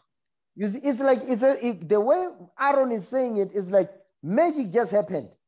These people forced me. You understand? They gave him the earrings, the golden earrings and all of that, and he fashioned the golden calf. So it's as though they gave him the gold and all of that. He threw the gold in the fire, and then boom, shazam, the golden calf was standing right. No, he fashioned it. He was the devil too. Go ahead. And when Moses saw that the people were naked, for Aaron had made them naked unto their shame among their enemies. You see what he did? Because he caused them to sin. He caused the people to sin because he caused them to worship the golden calf, an idol. You understand? Read. Then Moses stood in the gate of the camp and said, who is on the Lord's side? Let him come unto me. And all the sons of Levi gathered themselves together unto him. Read. And he said unto them, thus saith the Lord God of Israel, put every man his sword by his side, and go in and out from gate to gate throughout the camp, and slay every man his brother, and every man his companion, and every man his neighbor. So now he's saying, line them up, those that don't believe, because he said, who's on the Lord's side? You understand? Gather yourselves unto me. The rest that did not, he said, okay, put them to death. Go ahead. And the children of Levi did according to the word of Moses. And there fell of the people that day about 3,000 men. You see how many men died on this day? 3,000. 3,000 men was put to death on this day. Why? Because they decided what? They had no faith. That was the problem. It's not like Moses, when he disappeared, they didn't see Mount Zion anymore. It's not like that was what was going on. No, they was looking right at it. They could see Mount Zion with their eyes. They saw the chariot sitting on top of Mount Zion on fire. They saw all of that. But in their mind, they say, okay, as for this Moses, we don't know what has become of him. So they grew impatient because they had no faith while they were looking right at it. You can't make this stuff up. That's Judah for you. That's Israel for you. Okay? You can bring all manner of evidence. It doesn't matter how many evidence. Listen, after that, you're going to ask the brother, what's your nationality? I'm me. You're like, what the hell? Okay? He's going to tell you something. Listen, they don't hear nothing you say. There are those that come to camp and say, okay, this brother's sincere. This sister's sincere. You understand? They really, truly want to know. But the rest, the majority, they don't want to hear nothing. You understand? It's only good when you go over. You know what I noticed? Even when we was in Soweto, when we was teaching, it was good when we were teaching about you're going to receive the kingdom and all of that. The minute we started to deal with the laws, the people started to leave one by one. Yep. They started to leave one by one. All of a sudden, you just see a whole crowd just disappear. Only a few brothers and sisters, they'll still be standing. You see that? Because when it comes to law and order, nation building, the tools that are required that is needed to build the nation, guess what happens? Our people don't want to hear that. Because there's a sister, she responded on some tweet, okay, on Twitter. Because what did I say? I said something and whoo! Hey, the sister was mad, yeah. Let me see what I said. And a brother also. Okay? Because, you know, these effeminate black men make me sick. The simps. The simps are the first ones always want to say something. Let me see, because I did say something here. There's this simp that he got cut so much that he can't help himself. He keep coming back. Okay.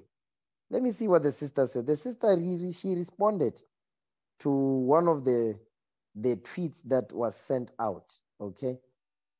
Let me see if I can find it. Okay. Because I definitely said something to upset the sister. Oh, yes.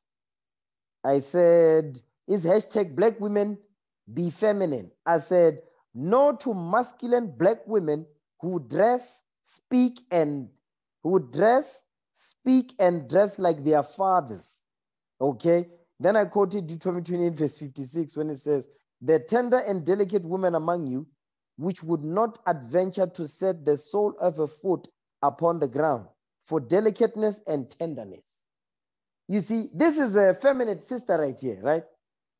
Let's see what the black ashy woman said.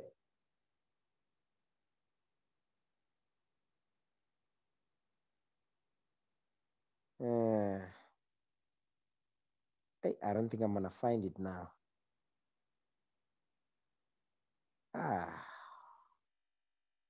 Okay. I really have to find that tweet.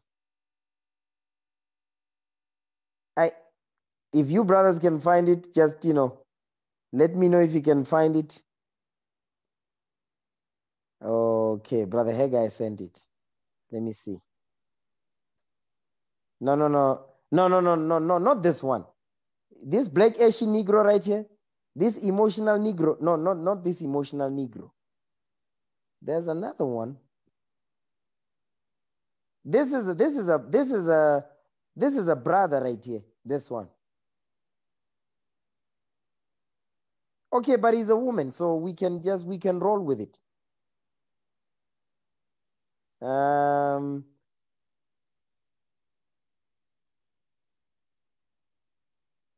I wanted the one for the sister. There's a one that the sister, she said something. Okay. If you can find it, just send it to me. All right. If you can find that tweet, send it to me so we can read it. But the point I wanted to show you is that when you look at what was going on back then with our forefather Noah, Noah found grace in the sight of the Lord. You understand? Noah had great faith. For 100 years, Noah was teaching, building the ark. You understand? And he believed what the Lord said by his acts. But when you look at us now in the wilderness, what our forefathers was doing, they did not believe nothing the Lord was saying. Even seeing everything that they saw. Noah didn't see rain. He never saw it before. But he still built the ark. For 100 years he was doing that. He was teaching for 100 years because he believed what the Lord said. Our forefathers in the wilderness and former, they saw everything, yet they did not believe. You see that? Watch this. Give me the book of 2 Chronicles, chapter 11, verse 1. 2 Chronicles, chapter 11 and verse 1.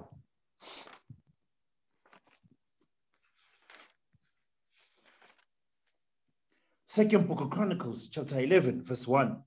And when Rehoboam was come to Jerusalem, he gathered of the house of Judah and Benjamin 180,000 chosen men, which were warriors to fight against Israel, that he might bring the kingdom again to Rehoboam. So now this is after Solomon had died at this point. Okay. Looks like Brother Haggai found the tweet. Let's see. Yes, here we go. Here we go. Yes. The sister, there's a divested gang. That's the name of the sister now. I said, no to masculine black women who dress, speak, and dress like their fathers. Deuteronomy 28, verse 56. Listen to what she says. It says, black men don't even go to church or pray over their food, yet want to bring up the Bible to manipulate black women into engaging in behavior that black men want us to engage in. Hold on. And the sister, look, she's wearing like a horse and minx hair and all that. Okay. She did not even touch the topic. He just deflection. Yeah, we went over class about this. The art of deception, deflection. That's what the sister did. Then I responded to this black ashy demon. I said, accountability is poison to the black women today. They don't want to be told about themselves. I said, masculine women must fall. Weaves must fall. That's what I said to the sister.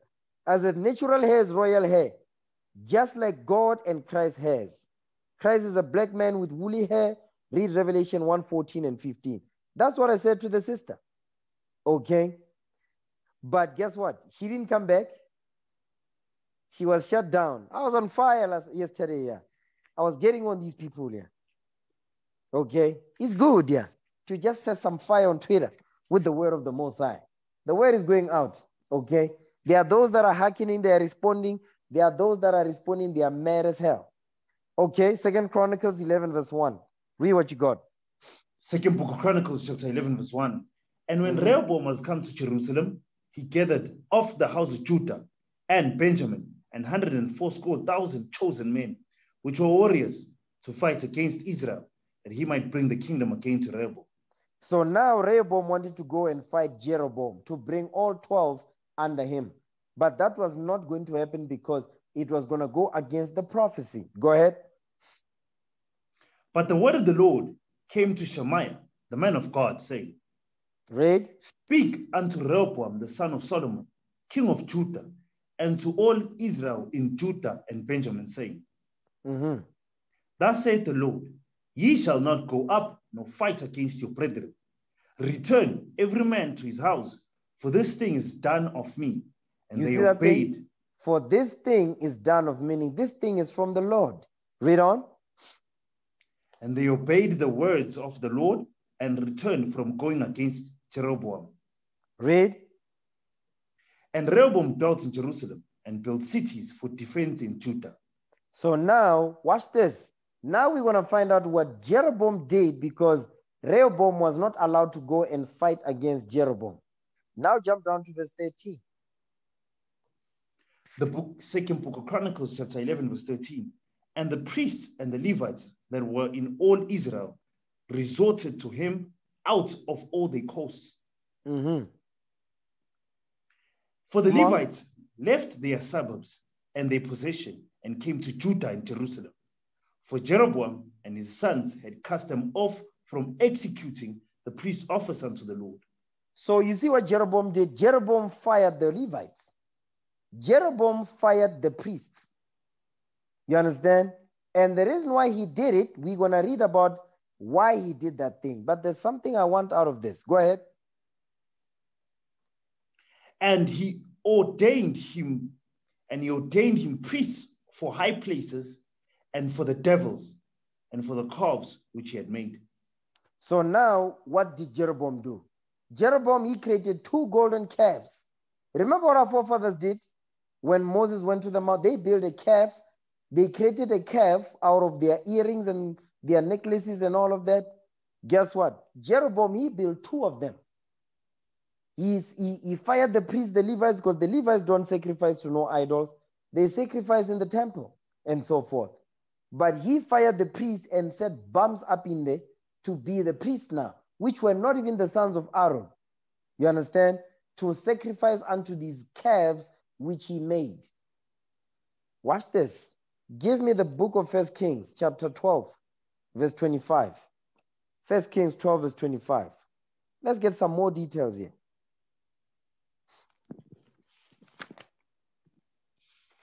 First book of Kings, chapter 12, verses 25. Then Jeroboam built Shechem in Mount Ephraim and dwelt therein, and went out from thence and built Penuel. So now Jeroboam is also building his own cities as well. Okay, come on. And Jeroboam said in his heart, now shall the kingdom return to the house of David. So now he's thinking, this is what he's thinking in his mind now. He says, you know what?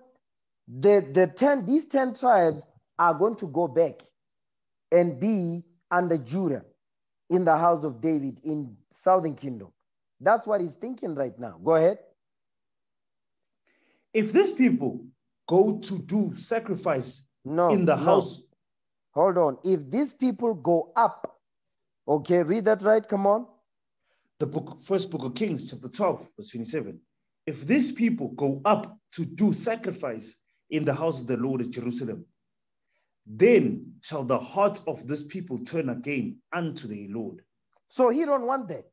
He doesn't want the people to turn to the Lord. You see, Israel is wicked as hell. Go ahead. Even unto Rehoboam, king of Judah, and they shall kill me, and go again to Rehoboam, king of Judah. So now he's thinking, listen, I don't want these people to go to Jerusalem to worship. So I'm going to devise a cunning plan for them not to go up to Jerusalem to worship. Let's see what Jeroboam did. Go ahead. Whereupon the king took counsel and made 2 calves of gold. You see that thing? He made 2 of them. Our forefathers during the time when was with Moses, they made 1. He decided, no, I'm going to take it a step further. I'm going to make 2 of them. Go ahead. And said unto them, it is too much for you to go up to Jerusalem. Behold thy gods, O Israel, which brought thee up out of the land of Egypt. You can't make this stuff up, man. Listen, you can't, listen. He's telling them after he made 2 golden calves, listen to what he's telling them. It says, listen, it's too much for you to go up to Jerusalem. No, Jerusalem is too far. You don't gotta go there. I've got a plan. I've got a better plan. Behold thy gods, O Israel, which brought thee up out of the land of Egypt. Did these 2 golden calves, these dumb idols that he made, is this what brought us out of Egypt? No. But guess what? Because the people's mind was wicked as hell also. They believed this stuff. They believed it when Jeroboam said, listen, behold thy gods, O Israel, which brought thee out of the land of Egypt. None of them stood up and said, wait a minute, hold on. But there are those that stood up, like Tobit was one of them. You understand? That lineage of Tobit and all that, they are the ones. The tribe of Naphtali, you understand? The Levites obviously was fired. He fired the Levites because the Levites, he knew the Levites don't sacrifice to golden calves, to groves, to idols. They don't do that. That's why he fired them. Okay, come on. And he set the one in Bethel, and the other put he in Dan. Read. And this thing became a sin, for the people went to worship before the one even unto Dan. So he put one in Bethel and one in Dan. And the people went to worship these golden calves that he put up. Okay, come on. And he made an house of high places, and made priests of the lowest of the people, which were not of the sons of Levi. You see that thing? Which were not of the sons of Levi. Now, but I want to show you something, right? Remember these things that Jeroboam is thinking in his mind. He says, listen, if I allow these people to go up, they are going to definitely not going to return. But Jeroboam had no faith. I'm going to show you that. Watch this. Give me 1 Kings chapter 11. Okay. 1 Kings chapter 11 and verse 28. You see, Jeroboam didn't have faith. Jeroboam, he did not believe nothing the Lord said. Watch this. 1 Kings 11 and verse 28. Watch this. First book of Kings, chapter 11, verse 28. And the man, Jeroboam, was a mighty man of valor. And Solomon, seeing the young man that he was industrious, he made him ruler over all the charge of the house of Joseph. Go ahead. And it came to pass at that time when Jeroboam went out of Jerusalem, that the prophet Ahiah, the Shilonite, found him in the way, and he had clad himself with a new garment, and they two were alone in the field. Mm-hmm. And Ahiah caught the new garment that was on him and rent it in 12 pieces. So now the prophet Ahiah is speaking to Jeroboam now. He's taking that garment that he was dressed up in, he cut it into 12 pieces. Okay, go ahead. And he said to Jeroboam, take thee 10 pieces. For thus saith the Lord, the God of Israel, behold, I will rend the kingdom out of the hand of Solomon, and will give 10 tribes to thee. You see that thing? So the prophet Ahiah is telling, listen, the 10 tribes are going to be under you. But I'm going to what? I'm going to take 10 tribes out of Solomon, meaning out of his son's hand, out of Solomon's son, which is Rehoboam, and I'm going to give you 10 tribes. He's going to be left with 2, Judah and Benjamin. And later on, because Jeroboam fired the priest because he didn't believe that nothing that the prophet Ahiah said. He just ignored all of that. You understand? Because the prophet Ahiah says, thus saith the Lord. This is not the words of Ahiah. No, that's the words of the Lord. But he ignored all of that. So he decided, no, because I don't want these people to go up there. Here's what I'm going to do. I'm going to create 2 golden calves, and the people, so that they don't go to Jerusalem to worship, they are going to worship these 2 golden calves. So showing you, Jeroboam, he did not have faith. He was evil as hell. You understand? So much so that he built 2 golden calves. That was the problem with Jeroboam. He didn't have faith. That's why when he told the people, behold thy gods, O Israel, they believed him as well. Because they also did not have faith. That's the point. You start to see the decline. You understand? From the time of Noah, you start to see, remember, Noah, then later on, our forefather Abraham, Isaac, and Jacob, and so forth. But as the generations go by, you start to see less and less stature in terms of faith, height, strength, and so forth, belief and all of that, fortitude and all of that, courage and all, you start to see is declining. Generation after generation is not the same. And that's what you are noticing here. You understand? Watch this. Give me 2 Kings 2 verse 1.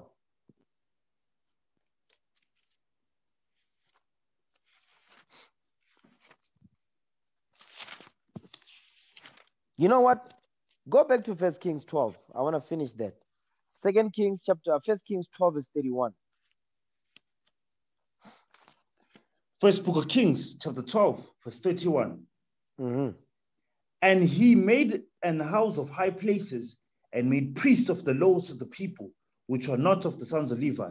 You see that thing? Which were not of the sons of Levi. That's who Jeroboam set up. Bums. He set up bums. Go ahead. And Jeroboam ordained a feast in the 8th month, on the 15th day of the month, like unto the feast that is in Judah. And he offered upon the altar. So did he in Bethel, sacrificing unto the calves that he had made. And he placed in Bethel the priests of the high places which he had made. You see, which he set up himself, not the Lord, because the ones that were set up by the Lord was the Levites. He set up his own priests, which were not the sons of Levi, to sacrifice unto these idols. That's what he was doing. Wicked as hell. 2 Kings chapter 2 verse 1. Watch this. Second book of Kings, chapter 2, verses 1. And it came to pass, when the Lord would take Elijah into heaven by a whirlwind, that Elijah went with Elisha from Gilgal. So now this is when Elijah is going to be taken up by the Lord. The Lord is going to translate him into heaven. Now this is Elijah and Elisha. Now watch what happens now. Read verse 2 now. Come on. And Elijah said unto Elisha, tarry here, I pray thee, for the Lord had sent me to Bethel. And Elisha said unto him, as the Lord liveth, and as thy soul liveth, I will not leave thee. So they went down to Bethel. So now Elisha is telling Elijah, listen, I'm going to go with you. Because Elijah was saying, wait for me in Bethel. I need to take care of some business. You understand? Tarry here. He says, I pray thee, the Lord has sent me to Bethel. I'm going to Bethel. Wait for me here in Gilgal. But Elisha was saying, no, I'm going with you. Watch this. Verse 3. And the sons of the prophets that were at Bethel came forth to Elisha and said unto him, knowest thou that the Lord will take away thy master from thy head today? And he said, yea, I know it. Hold your peace. So now these are the sons of the prophets. They are saying, listen, do you know that your master is going to be taken away, is going to be translated? Now, on one hand, They believe the scriptures that some man was translated. They didn't like Enoch. Enoch didn't die. He was translated. The Lord took him. Okay. Give me that in Jude real quick. Okay. Jude.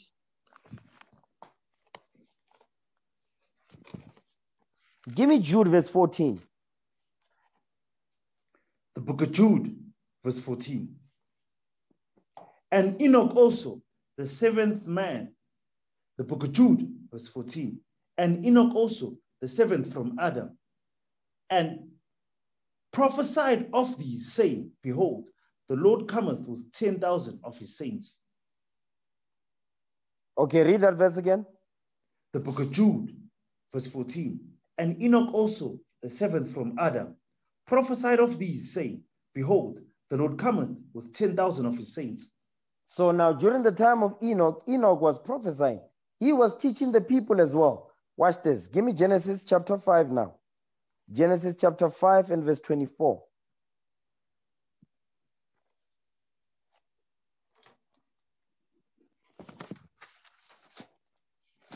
The book of Genesis chapter 5, verses 24. And Enoch walked with God, and he was not, for God took him. You see that? Enoch walked with the God. He walked with the Lord, he says, and he was not, because the Lord took him. He was translated into heaven, just like Elijah is going to be translated. Because our forefathers, they were very in tune with their history. They understood what happened in the past. So now, when what they are saying to Elisha is that, listen, your master is going to be taken. Because they understood history. They could relate to who? Enoch, because Enoch was translated. So now they are telling Elisha, your master is going to be translated just like Enoch was translated. Now read 2 Kings 2 verse 5 now. Second book of Kings, chapter 2, verse 5. And the sons of the prophets that were at Jericho came to Elisha and said unto him, Knowest thou that the Lord will take away thy master from thy head today? And he said, Yea, I know it. Hold your peace. So now, remember now, this is the next destination. Elisha is saying, I'm going with Elijah. The sons of the prophet are saying the same thing to Elisha. You would think that because they are saying this, they have faith. You see that thing? Just because they are saying it, don't mean they believe it. Watch this. Verse 7. And 50 men of the sons of prophets went and stood to view afar off, and they too stood by Jordan. Read that again. Read it right. Read verse 7 again. Second book of Kings, chapter 2, verse 7. And 50 men of the sons of the prophets went and stood to view afar off, and they too stood by Jordan. So now these sons of the prophets, they are watching because they knew that Elijah is going to be taken up. Okay, watch this. Come on, verse 8. And Elijah took his mantle and wrapped it together and smote the waters, and they were divided hither and thither, so that they too went over a dry ground. So now they're crossing Jordan now. Watch this. Read verse 11 now. And it came to pass, as they still went on and talked, that behold, there appeared a chariot of fire and horses of fire, and parted them both asunder, and Elijah went up by a whirlwind into heaven. So now Elijah has been translated. The sons of the prophet are watching this. They are seeing it, okay? So now Elijah has been translated. It says, there appeared a chariot of fire. The sons of the prophet are looking at it. You understand? Elisha is there looking at it. Elijah, obviously. And horses of fire, and parted them both asunder, because Elijah was on one side, Elisha was on the other. Okay? It says, Elijah went up by a whirlwind into heaven. Watch this. Keep going.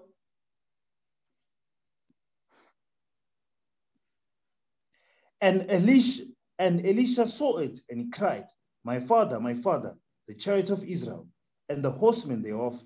And he saw him no more. I need you to put some power in your reading. Come on, verse 12 again. Second book of Kings, chapter 2, verse 12. And Elisha saw it, and he cried, my father, the chariot of Israel, and the horsemen thereof. And he saw him no more. And he took hold of his own clothes and rent them in two pieces. So now Elisha saw his master is gone now.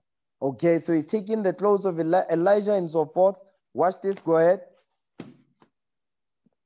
And he took up also the mantle of Elijah that fell from him and went back and stood by the bank of Jordan. So now he's taking the cape. You see, when we go to camp, our garment is always be blowing by the wind. That's the cape. Okay, go ahead. And he took the mantle of Elijah that fell from him and smote the waters and said, where is the Lord God of Elijah? And when he also had smitten the waters, they parted hither and thither, and Elisha went over. So now he took the mantle, you understand? He did what Elijah did, and the Jordan was parted in two. He was able to go over. But now, watch this. The sons of the prophet are watching this. Read. And the sons of the prophets, which were to view at Jericho, saw him. They said, the spirit of Elijah doth rest on Elisha. And they came to meet him and bowed themselves to the ground before him. Read verse 15 again. Watch this. Second book of Kings, chapter 2, verse 15. And when the sons of the prophets, which were to view at Jericho, saw him, they said, the spirit of Elijah doth rest on Elisha. And they came to meet him and bowed themselves to the ground before him. So now Elijah is gone. They are seeing Elisha is able to do what Elijah did. You understand? Because the spirit that was on Elijah jumped on Elisha, because that's what Elisha asked for. He says, give me a double portion of your spirit before you go. Now the sons of the prophet are watching this, okay? Now watch the next verse. Read verse 16 now. Second book of Kings, chapter 2, verse 16. And they said unto him, behold now, there be with thy servants 50 strong men. Let them go, we pray thee, and seek thy master. Lest peradventure the Spirit of the Lord had taken him up and cast him upon some mountains or into some valley. And he said, he shall not send. So now the sons of the prophets are, listen, take 50 men, go out there, go and look for your master, because maybe your master, the Spirit of the Lord took him away and dropped him on some mountain somewhere. So what changed here? Something changed, obviously. Because before Elijah left, they were saying, listen, do you know that your master going to go? He was saying, shut the hell up. Okay. Now, and Elisha, the spirit that was on Elijah jumped on Elisha. Now Elisha was able to do that. Verse 15, they saw Elisha part the Jordan. They bowed themselves to the ground because they saw the spirit of Elijah is on Elisha now. Verse 16, what changed? Although they said it, but they didn't believe it. They said it, they saw it, they didn't believe nothing they were saying. Because verse 16, they say, no, send 50 men out there to look for your master. Maybe he was not taken, the Spirit of the Lord didn't translate him. Maybe he was not translated. The Lord dropped him somewhere on a mountain. Keep going. Verse 17, come on. And when they urged him till he was ashamed, he said, send. They sent therefore 50 men, and they sought 3 days, but found him not. So they were looking for Elijah for 3 days, and they didn't find him. Go ahead. And when they came again to him, for he tarried at Jericho, he said unto him, did I not say unto you, go not? You see what he's saying? Didn't I tell you not to go? I told you don't go look for him. He's not there, he's gone. Because there is, how is it that for 3 days they went out looking for Elijah, but yet there was the ones that was saying, listen, you know that your master is going to disappear, is going to be translated. They are the same ones that went out there for 3 days looking for Elijah. And Elisha is telling them, when they come back, say, we didn't find him. Say, but I told you this already. You're not going to find him, he's gone. So out of nowhere, they are showing what? They had no faith. Although they were saying it, they didn't believe it. Now, let's fast forward to today. Watch this. Give me the book of Jude. I'm going to show you something. Okay? Jude. Give me Jude. Because the apostle Jude, he spoke about this thing. Okay, watch this. Give me Jude and verse 12. The book of Jude, verse 12. These are spots in your feasts of charity, when they feast with you, feeding themselves without fear. Clouds, they are without water. No, you see Carried that about. It says clouds, they are without water. You ever seen a cloud? You think that it's going to rain, but it doesn't. You understand? You think, oh man, it's going to rain now. No, out of nowhere, the cloud just disappears. It says there's some of you in this truth. You look the part, but you don't believe nothing is written in this book. You don't believe it. Clouds are they without water. You look the part. You understand? You can speak a good game and so forth. You can dress nicely and all of that, but the Lord is saying you don't believe nothing is written. Go ahead. Carried about of winds. You see that thing? Doctrines. You are carried about with winds. Doctrines. Go ahead. Trees whose fruit wherewith, without fruit, twice dead. No. Fruits is as trees whose fruit withereth. Their fruit withers away. You understand? Their fruit withers away. What is the fruit? You know the fruits, the fruit of the Spirit. That's what it's talking about. The fruit of the Spirit. Okay, go ahead. Without fruit, twice dead, plucked up by the roots. They are not rooted in this truth. It says, without fruit, they don't grow. There's no growth. There's no spiritual growth. The brother is still the same way he came in. They don't grow because they don't apply. So it says twice dead. You was dead in the world before you came in. Now you coming in. You don't apply. Guess what? You end up going back into the world, or you are here but you don't believe. You are dead twice. That's what Jude is saying. Okay? Plucked up by the roots, because guess what? You were never rooted in the first place. That's the same thing that we're reading in the book of 2 Kings. They didn't believe nothing. You understand? They did not believe. That's what Jude is explaining here. Okay, go ahead. Verse 13. Raging waves of the sea, foaming out of their own shame, wandering stars to whom is reserved the blackness of darkness forever. You see that thing, meaning judgment, damnation when the Lord returns. My point is, they what? They have no faith. That's what the Lord is teaching us here. You understand? They have no faith. We saw a great example of our forefather that had great faith. But the generations that came much later on, when you see in the wilderness and so forth, during the time of kings, and so, listen, guess what? The fact that they did not have faith, because that's the same generation that Moses was speaking to, that's the same generation today in 2021. The same generation that was on the slave ships, the same generation that was colonized, is the same generation. Okay? Watch this. Give me, let me see. Give me the book of Mark. Okay? Give me Mark 6 verse 1.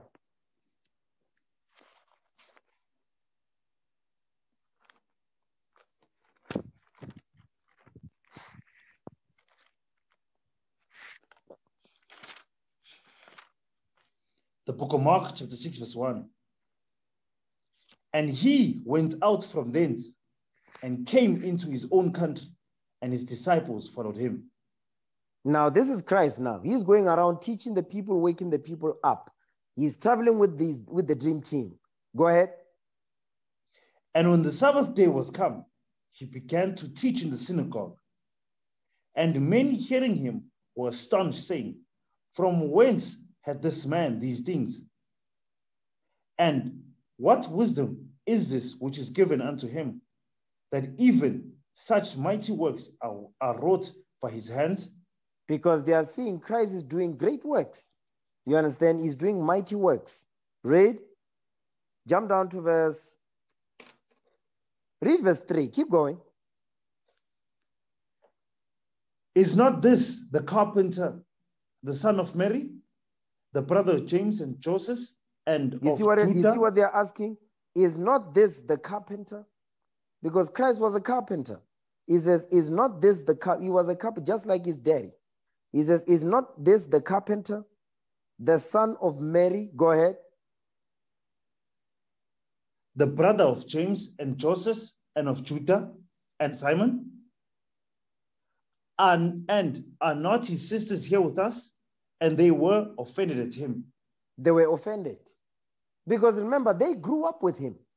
Now they are seeing him, listen, he is turning into a new man. They don't recognize him now. Now he's coming fully into the spirit. It says, and they were offended at him because of what he was teaching. Because what was he teaching? The law.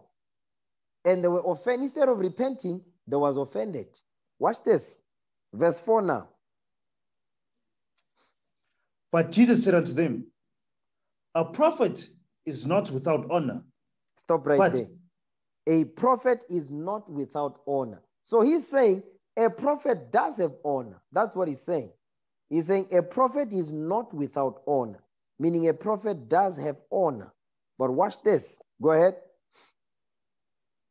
But in his own country, and among his own kin, and in his own house. So he's saying the prophet does have honor, but he does not gonna find honor in his own country, meaning where he grew up, because the people don't take him serious, and among his own kin and in his own house. That's why you brothers and sisters, you be thinking that your family members are gonna repent. They are not going to repent. The Son of God, he was walking among them, you understand? They still did not repent. In fact, they was offended at him. So don't be surprised when you see your close family members, so forth, that you grew up with and all, they don't care to want to apply what is written. Don't be surprised. You understand? Go ahead. And he could there do no mighty work, save that he laid his hand upon a few sick folk and healed them. So now he says he couldn't do no mighty work because the people did not believe. You understand? Go ahead. And he marveled because of their unbelief. You see what was the problem? He marveled. When he saw the lack of faith among them, he says he marveled at their unbelief. Go ahead. And he marveled because of the unbelief, and he went round about the villages teaching. So now, what Christ was doing, he realized that, you know what? I don't have to sit there just be convincing these people that these hard-headed people, they don't believe nothing. I'm going to go to the other places and teach the gospel. You understand? I'm going to go somewhere else and teach this gospel. That's really what Christ is showing us. But the point I want to show you is that he says the Son of God, they made the Son of God marvel. They made the Son of God to marvel because Christ saw everything. Remember, Christ was in, give me that in Proverbs 8:22. Proverbs chapter 8. He says he marveled at their unbelief. Watch this. So it takes a Negro, a black ashy demon, to make the Son of God marvel. And I'm gonna prove. I'm gonna prove what I'm about to say. I'm saying. I'm gonna prove what I'm saying right now. Watch this. Proverbs 8 verse 22. The book of Proverbs, chapter 8, verse 22. Come on. The Lord possessed me in the beginning of his way, before his works of old. So now this is Christ speaking, the spirit of wisdom, which is Christ. He says, the Lord possessed me from the beginning, from the time before the world was made, before everything that we can see. He says he was with the Father from the beginning. Go ahead. I was set up from everlasting, from beginning, or ever the earth was. From the beginning or ever the earth was. Come on, read it correctly. Verse 23 again. The book of Proverbs, chapter 8, verse 23. I was set up from everlasting, from the beginning, or ever the earth was. You see that thing? Meaning before the earth was formed and all of that, he says he was there with the Father. He was there with the Most High. Go ahead. When there were no depths, I was brought forth. When there were no fountains abounding with water. You see what he's saying? He says he was brought forth. That's why he says, I'm the Alpha and the Omega. He was there from the beginning. You understand? That from the very beginning, Christ was there with his Father. Go ahead. Before the mountains were settled, before the hills was I brought forth. Read. While as yet he had not made the earth, nor the fields, nor the highest part of the dust of the world. Come on. When he prepared the heavens, I was there. When he set a compass upon the face of the depth. You see what he's saying? So Christ is taking us back to say, listen, before the things that you see, the sun, moon, and stars, the earth, and so forth, before all of this was there, he says, I was there with the Father. Meaning what? He saw, listen, the Most High, he showed Christ everything that he made. How it is made and all of that. Because he used Christ to create everything. So Christ, he created everything that you see. You understand? He formed Adam too, from the dust of the ground. So he saw, listen, the things that Christ saw, the things that he knows, and all of that. But guess what? When he saw the Negro, he was marveled. Could you imagine that? I mean, you really have to think about that. But he saw the Negro. He said, yeah, ne? Imkolaga James. I'm telling you, when he saw the Negro, he said, yeah. But that's what we're seeing today. Okay, just switch on the new YouTube, you'll see the Negro. The Negro, there's nothing like the Negro on this earth. The Negro, a heavy experiment here. Okay. The Negro is a heavy failed experiment of the white man. Watch this. Give me Matthew 17, verse 14. Matthew chapter 17, verse 14.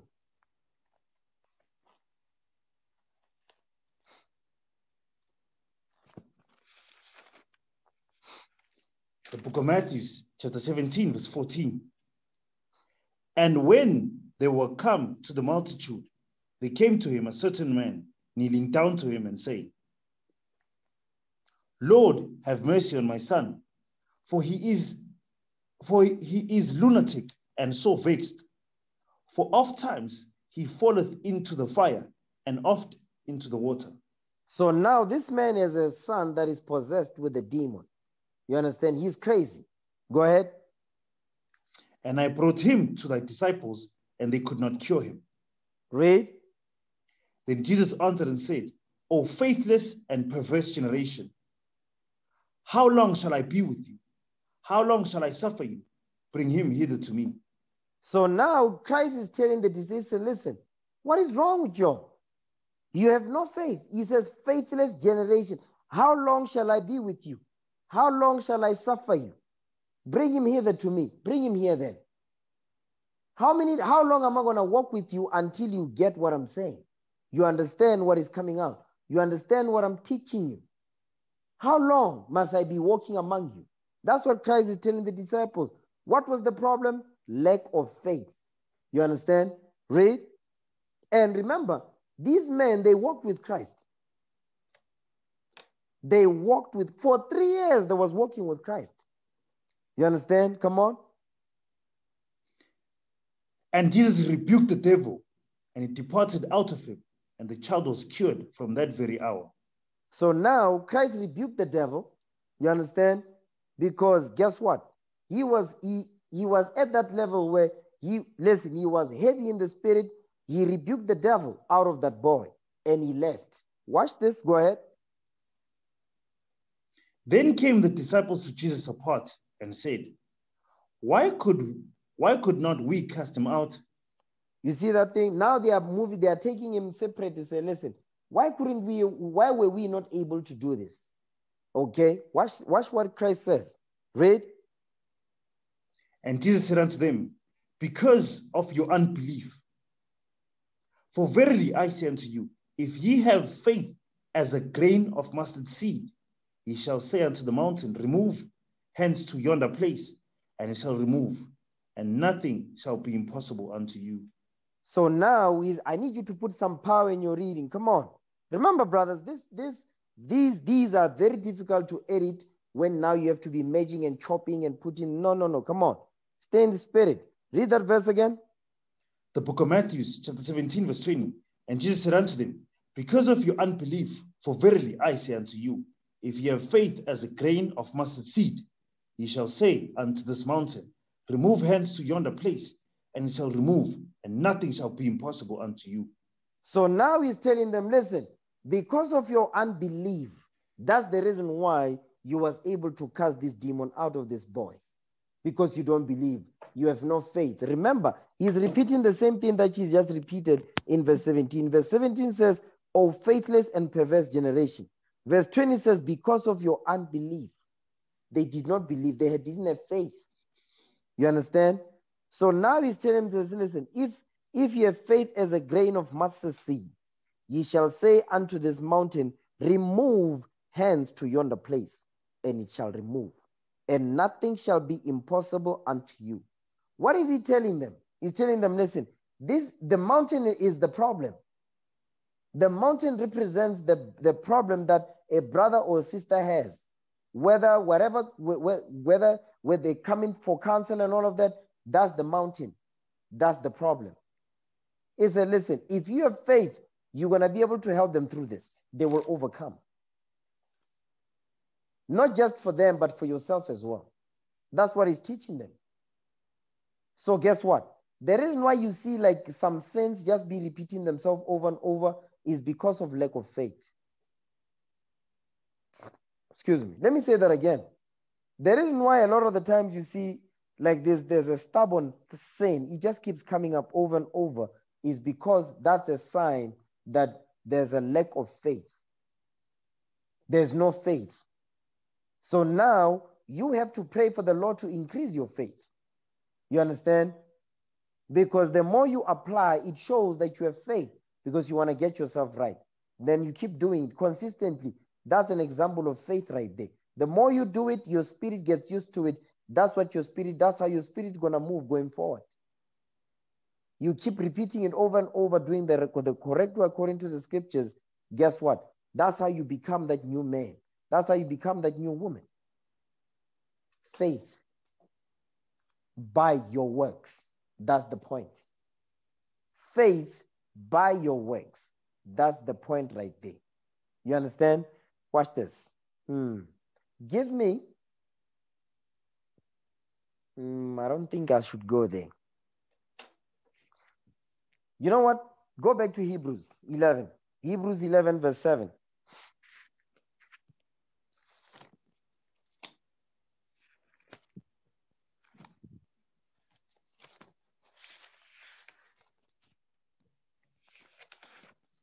The book of Hebrews, chapter 11, verse 7. Come on. You know, let's start with 6. We're going to read 6 and 7 together. Come on. The book of Hebrews, chapter 11, verse 6. But without faith, it is impossible to please him. For he that cometh to God must believe that he is, and that he is a rewarder of them that diligently seek him. Read. By faith, Noah, being warned of God, of things not seen as yet, moved with fear, prepared an ark to the saving of his house, by the which he commanded the world, and became heir of the righteousness which is by faith. You see that thing? So Noah became heir of the righteousness which is by faith. The faith that Noah showed, give me that in James 2:18 again. James 2 verse 18. Because the faith that Noah had was shown by his works. The works that he did. You understand? He believed what the Lord told him. So I'm going to destroy the earth with water. There was never rain upon the earth. Noah did it regardless. Regardless whether he saw it before or not. But he did it because he had faith. Okay? James 2 verse 18. Read that. The book of James chapter 2 verse 18.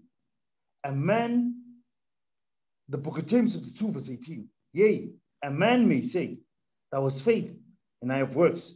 Show me thy faith without thy works, and I will show thee my faith by my works. You see that thing? That's what our forefather Noah did. He showed his faith by his works when he built the ark to prepare for the flood that was coming. That what? For 100 years, he was just building and teaching. And then the 600th year, guess what happened? The flood came. And he went into the ark with his family and he survived it. Because of faith. You understand? So we must, this chapter right here, you feel like you're lacking in your faith, you must read Hebrews 11. You understand? You're going to be able to build your faith up because you must have faith. Your faith is going to be shown by your works. You see the generations of old, how they handle things. You understand? So I'm going to end the class right here. Okay? Let's break bread in the honor of our Lord and Savior, Jesus the Christ, for laying his life down for the 12 tribes of Israel. First book, Corinthians chapter 11, verse 23. For I have received of the Lord that which also I delivered unto you, that the Lord Jesus, the same night in which he was betrayed, took bread. And when he had given thanks, he brake it and said, Take, eat, this is my body, which is broken for you. This do in remembrance of me. After the same manner also he took the cup, when he had supped, saying, This cup is the New Testament in my blood. This do ye, as oft as ye drink it in remembrance of me. For as often as ye eat this bread and drink this cup, ye do show the Lord's death till he come. Wherefore, whosoever shall eat this bread and drink this cup of the Lord unworthily shall be guilty of the body and blood of the Lord. But let a man examine himself, and so let him eat of that bread and drink of that cup. For he that eateth and drinketh unworthily, eateth and drinketh damnation to himself, not discerning the Lord's body. For this cause many are weak and sickly among you, and many sleep. In the name of our Lord and Savior Jesus Christ, we pray. Amen. Let's give the Most High a hand for that. All praise to the Most High. All praise to the Most High. All praises.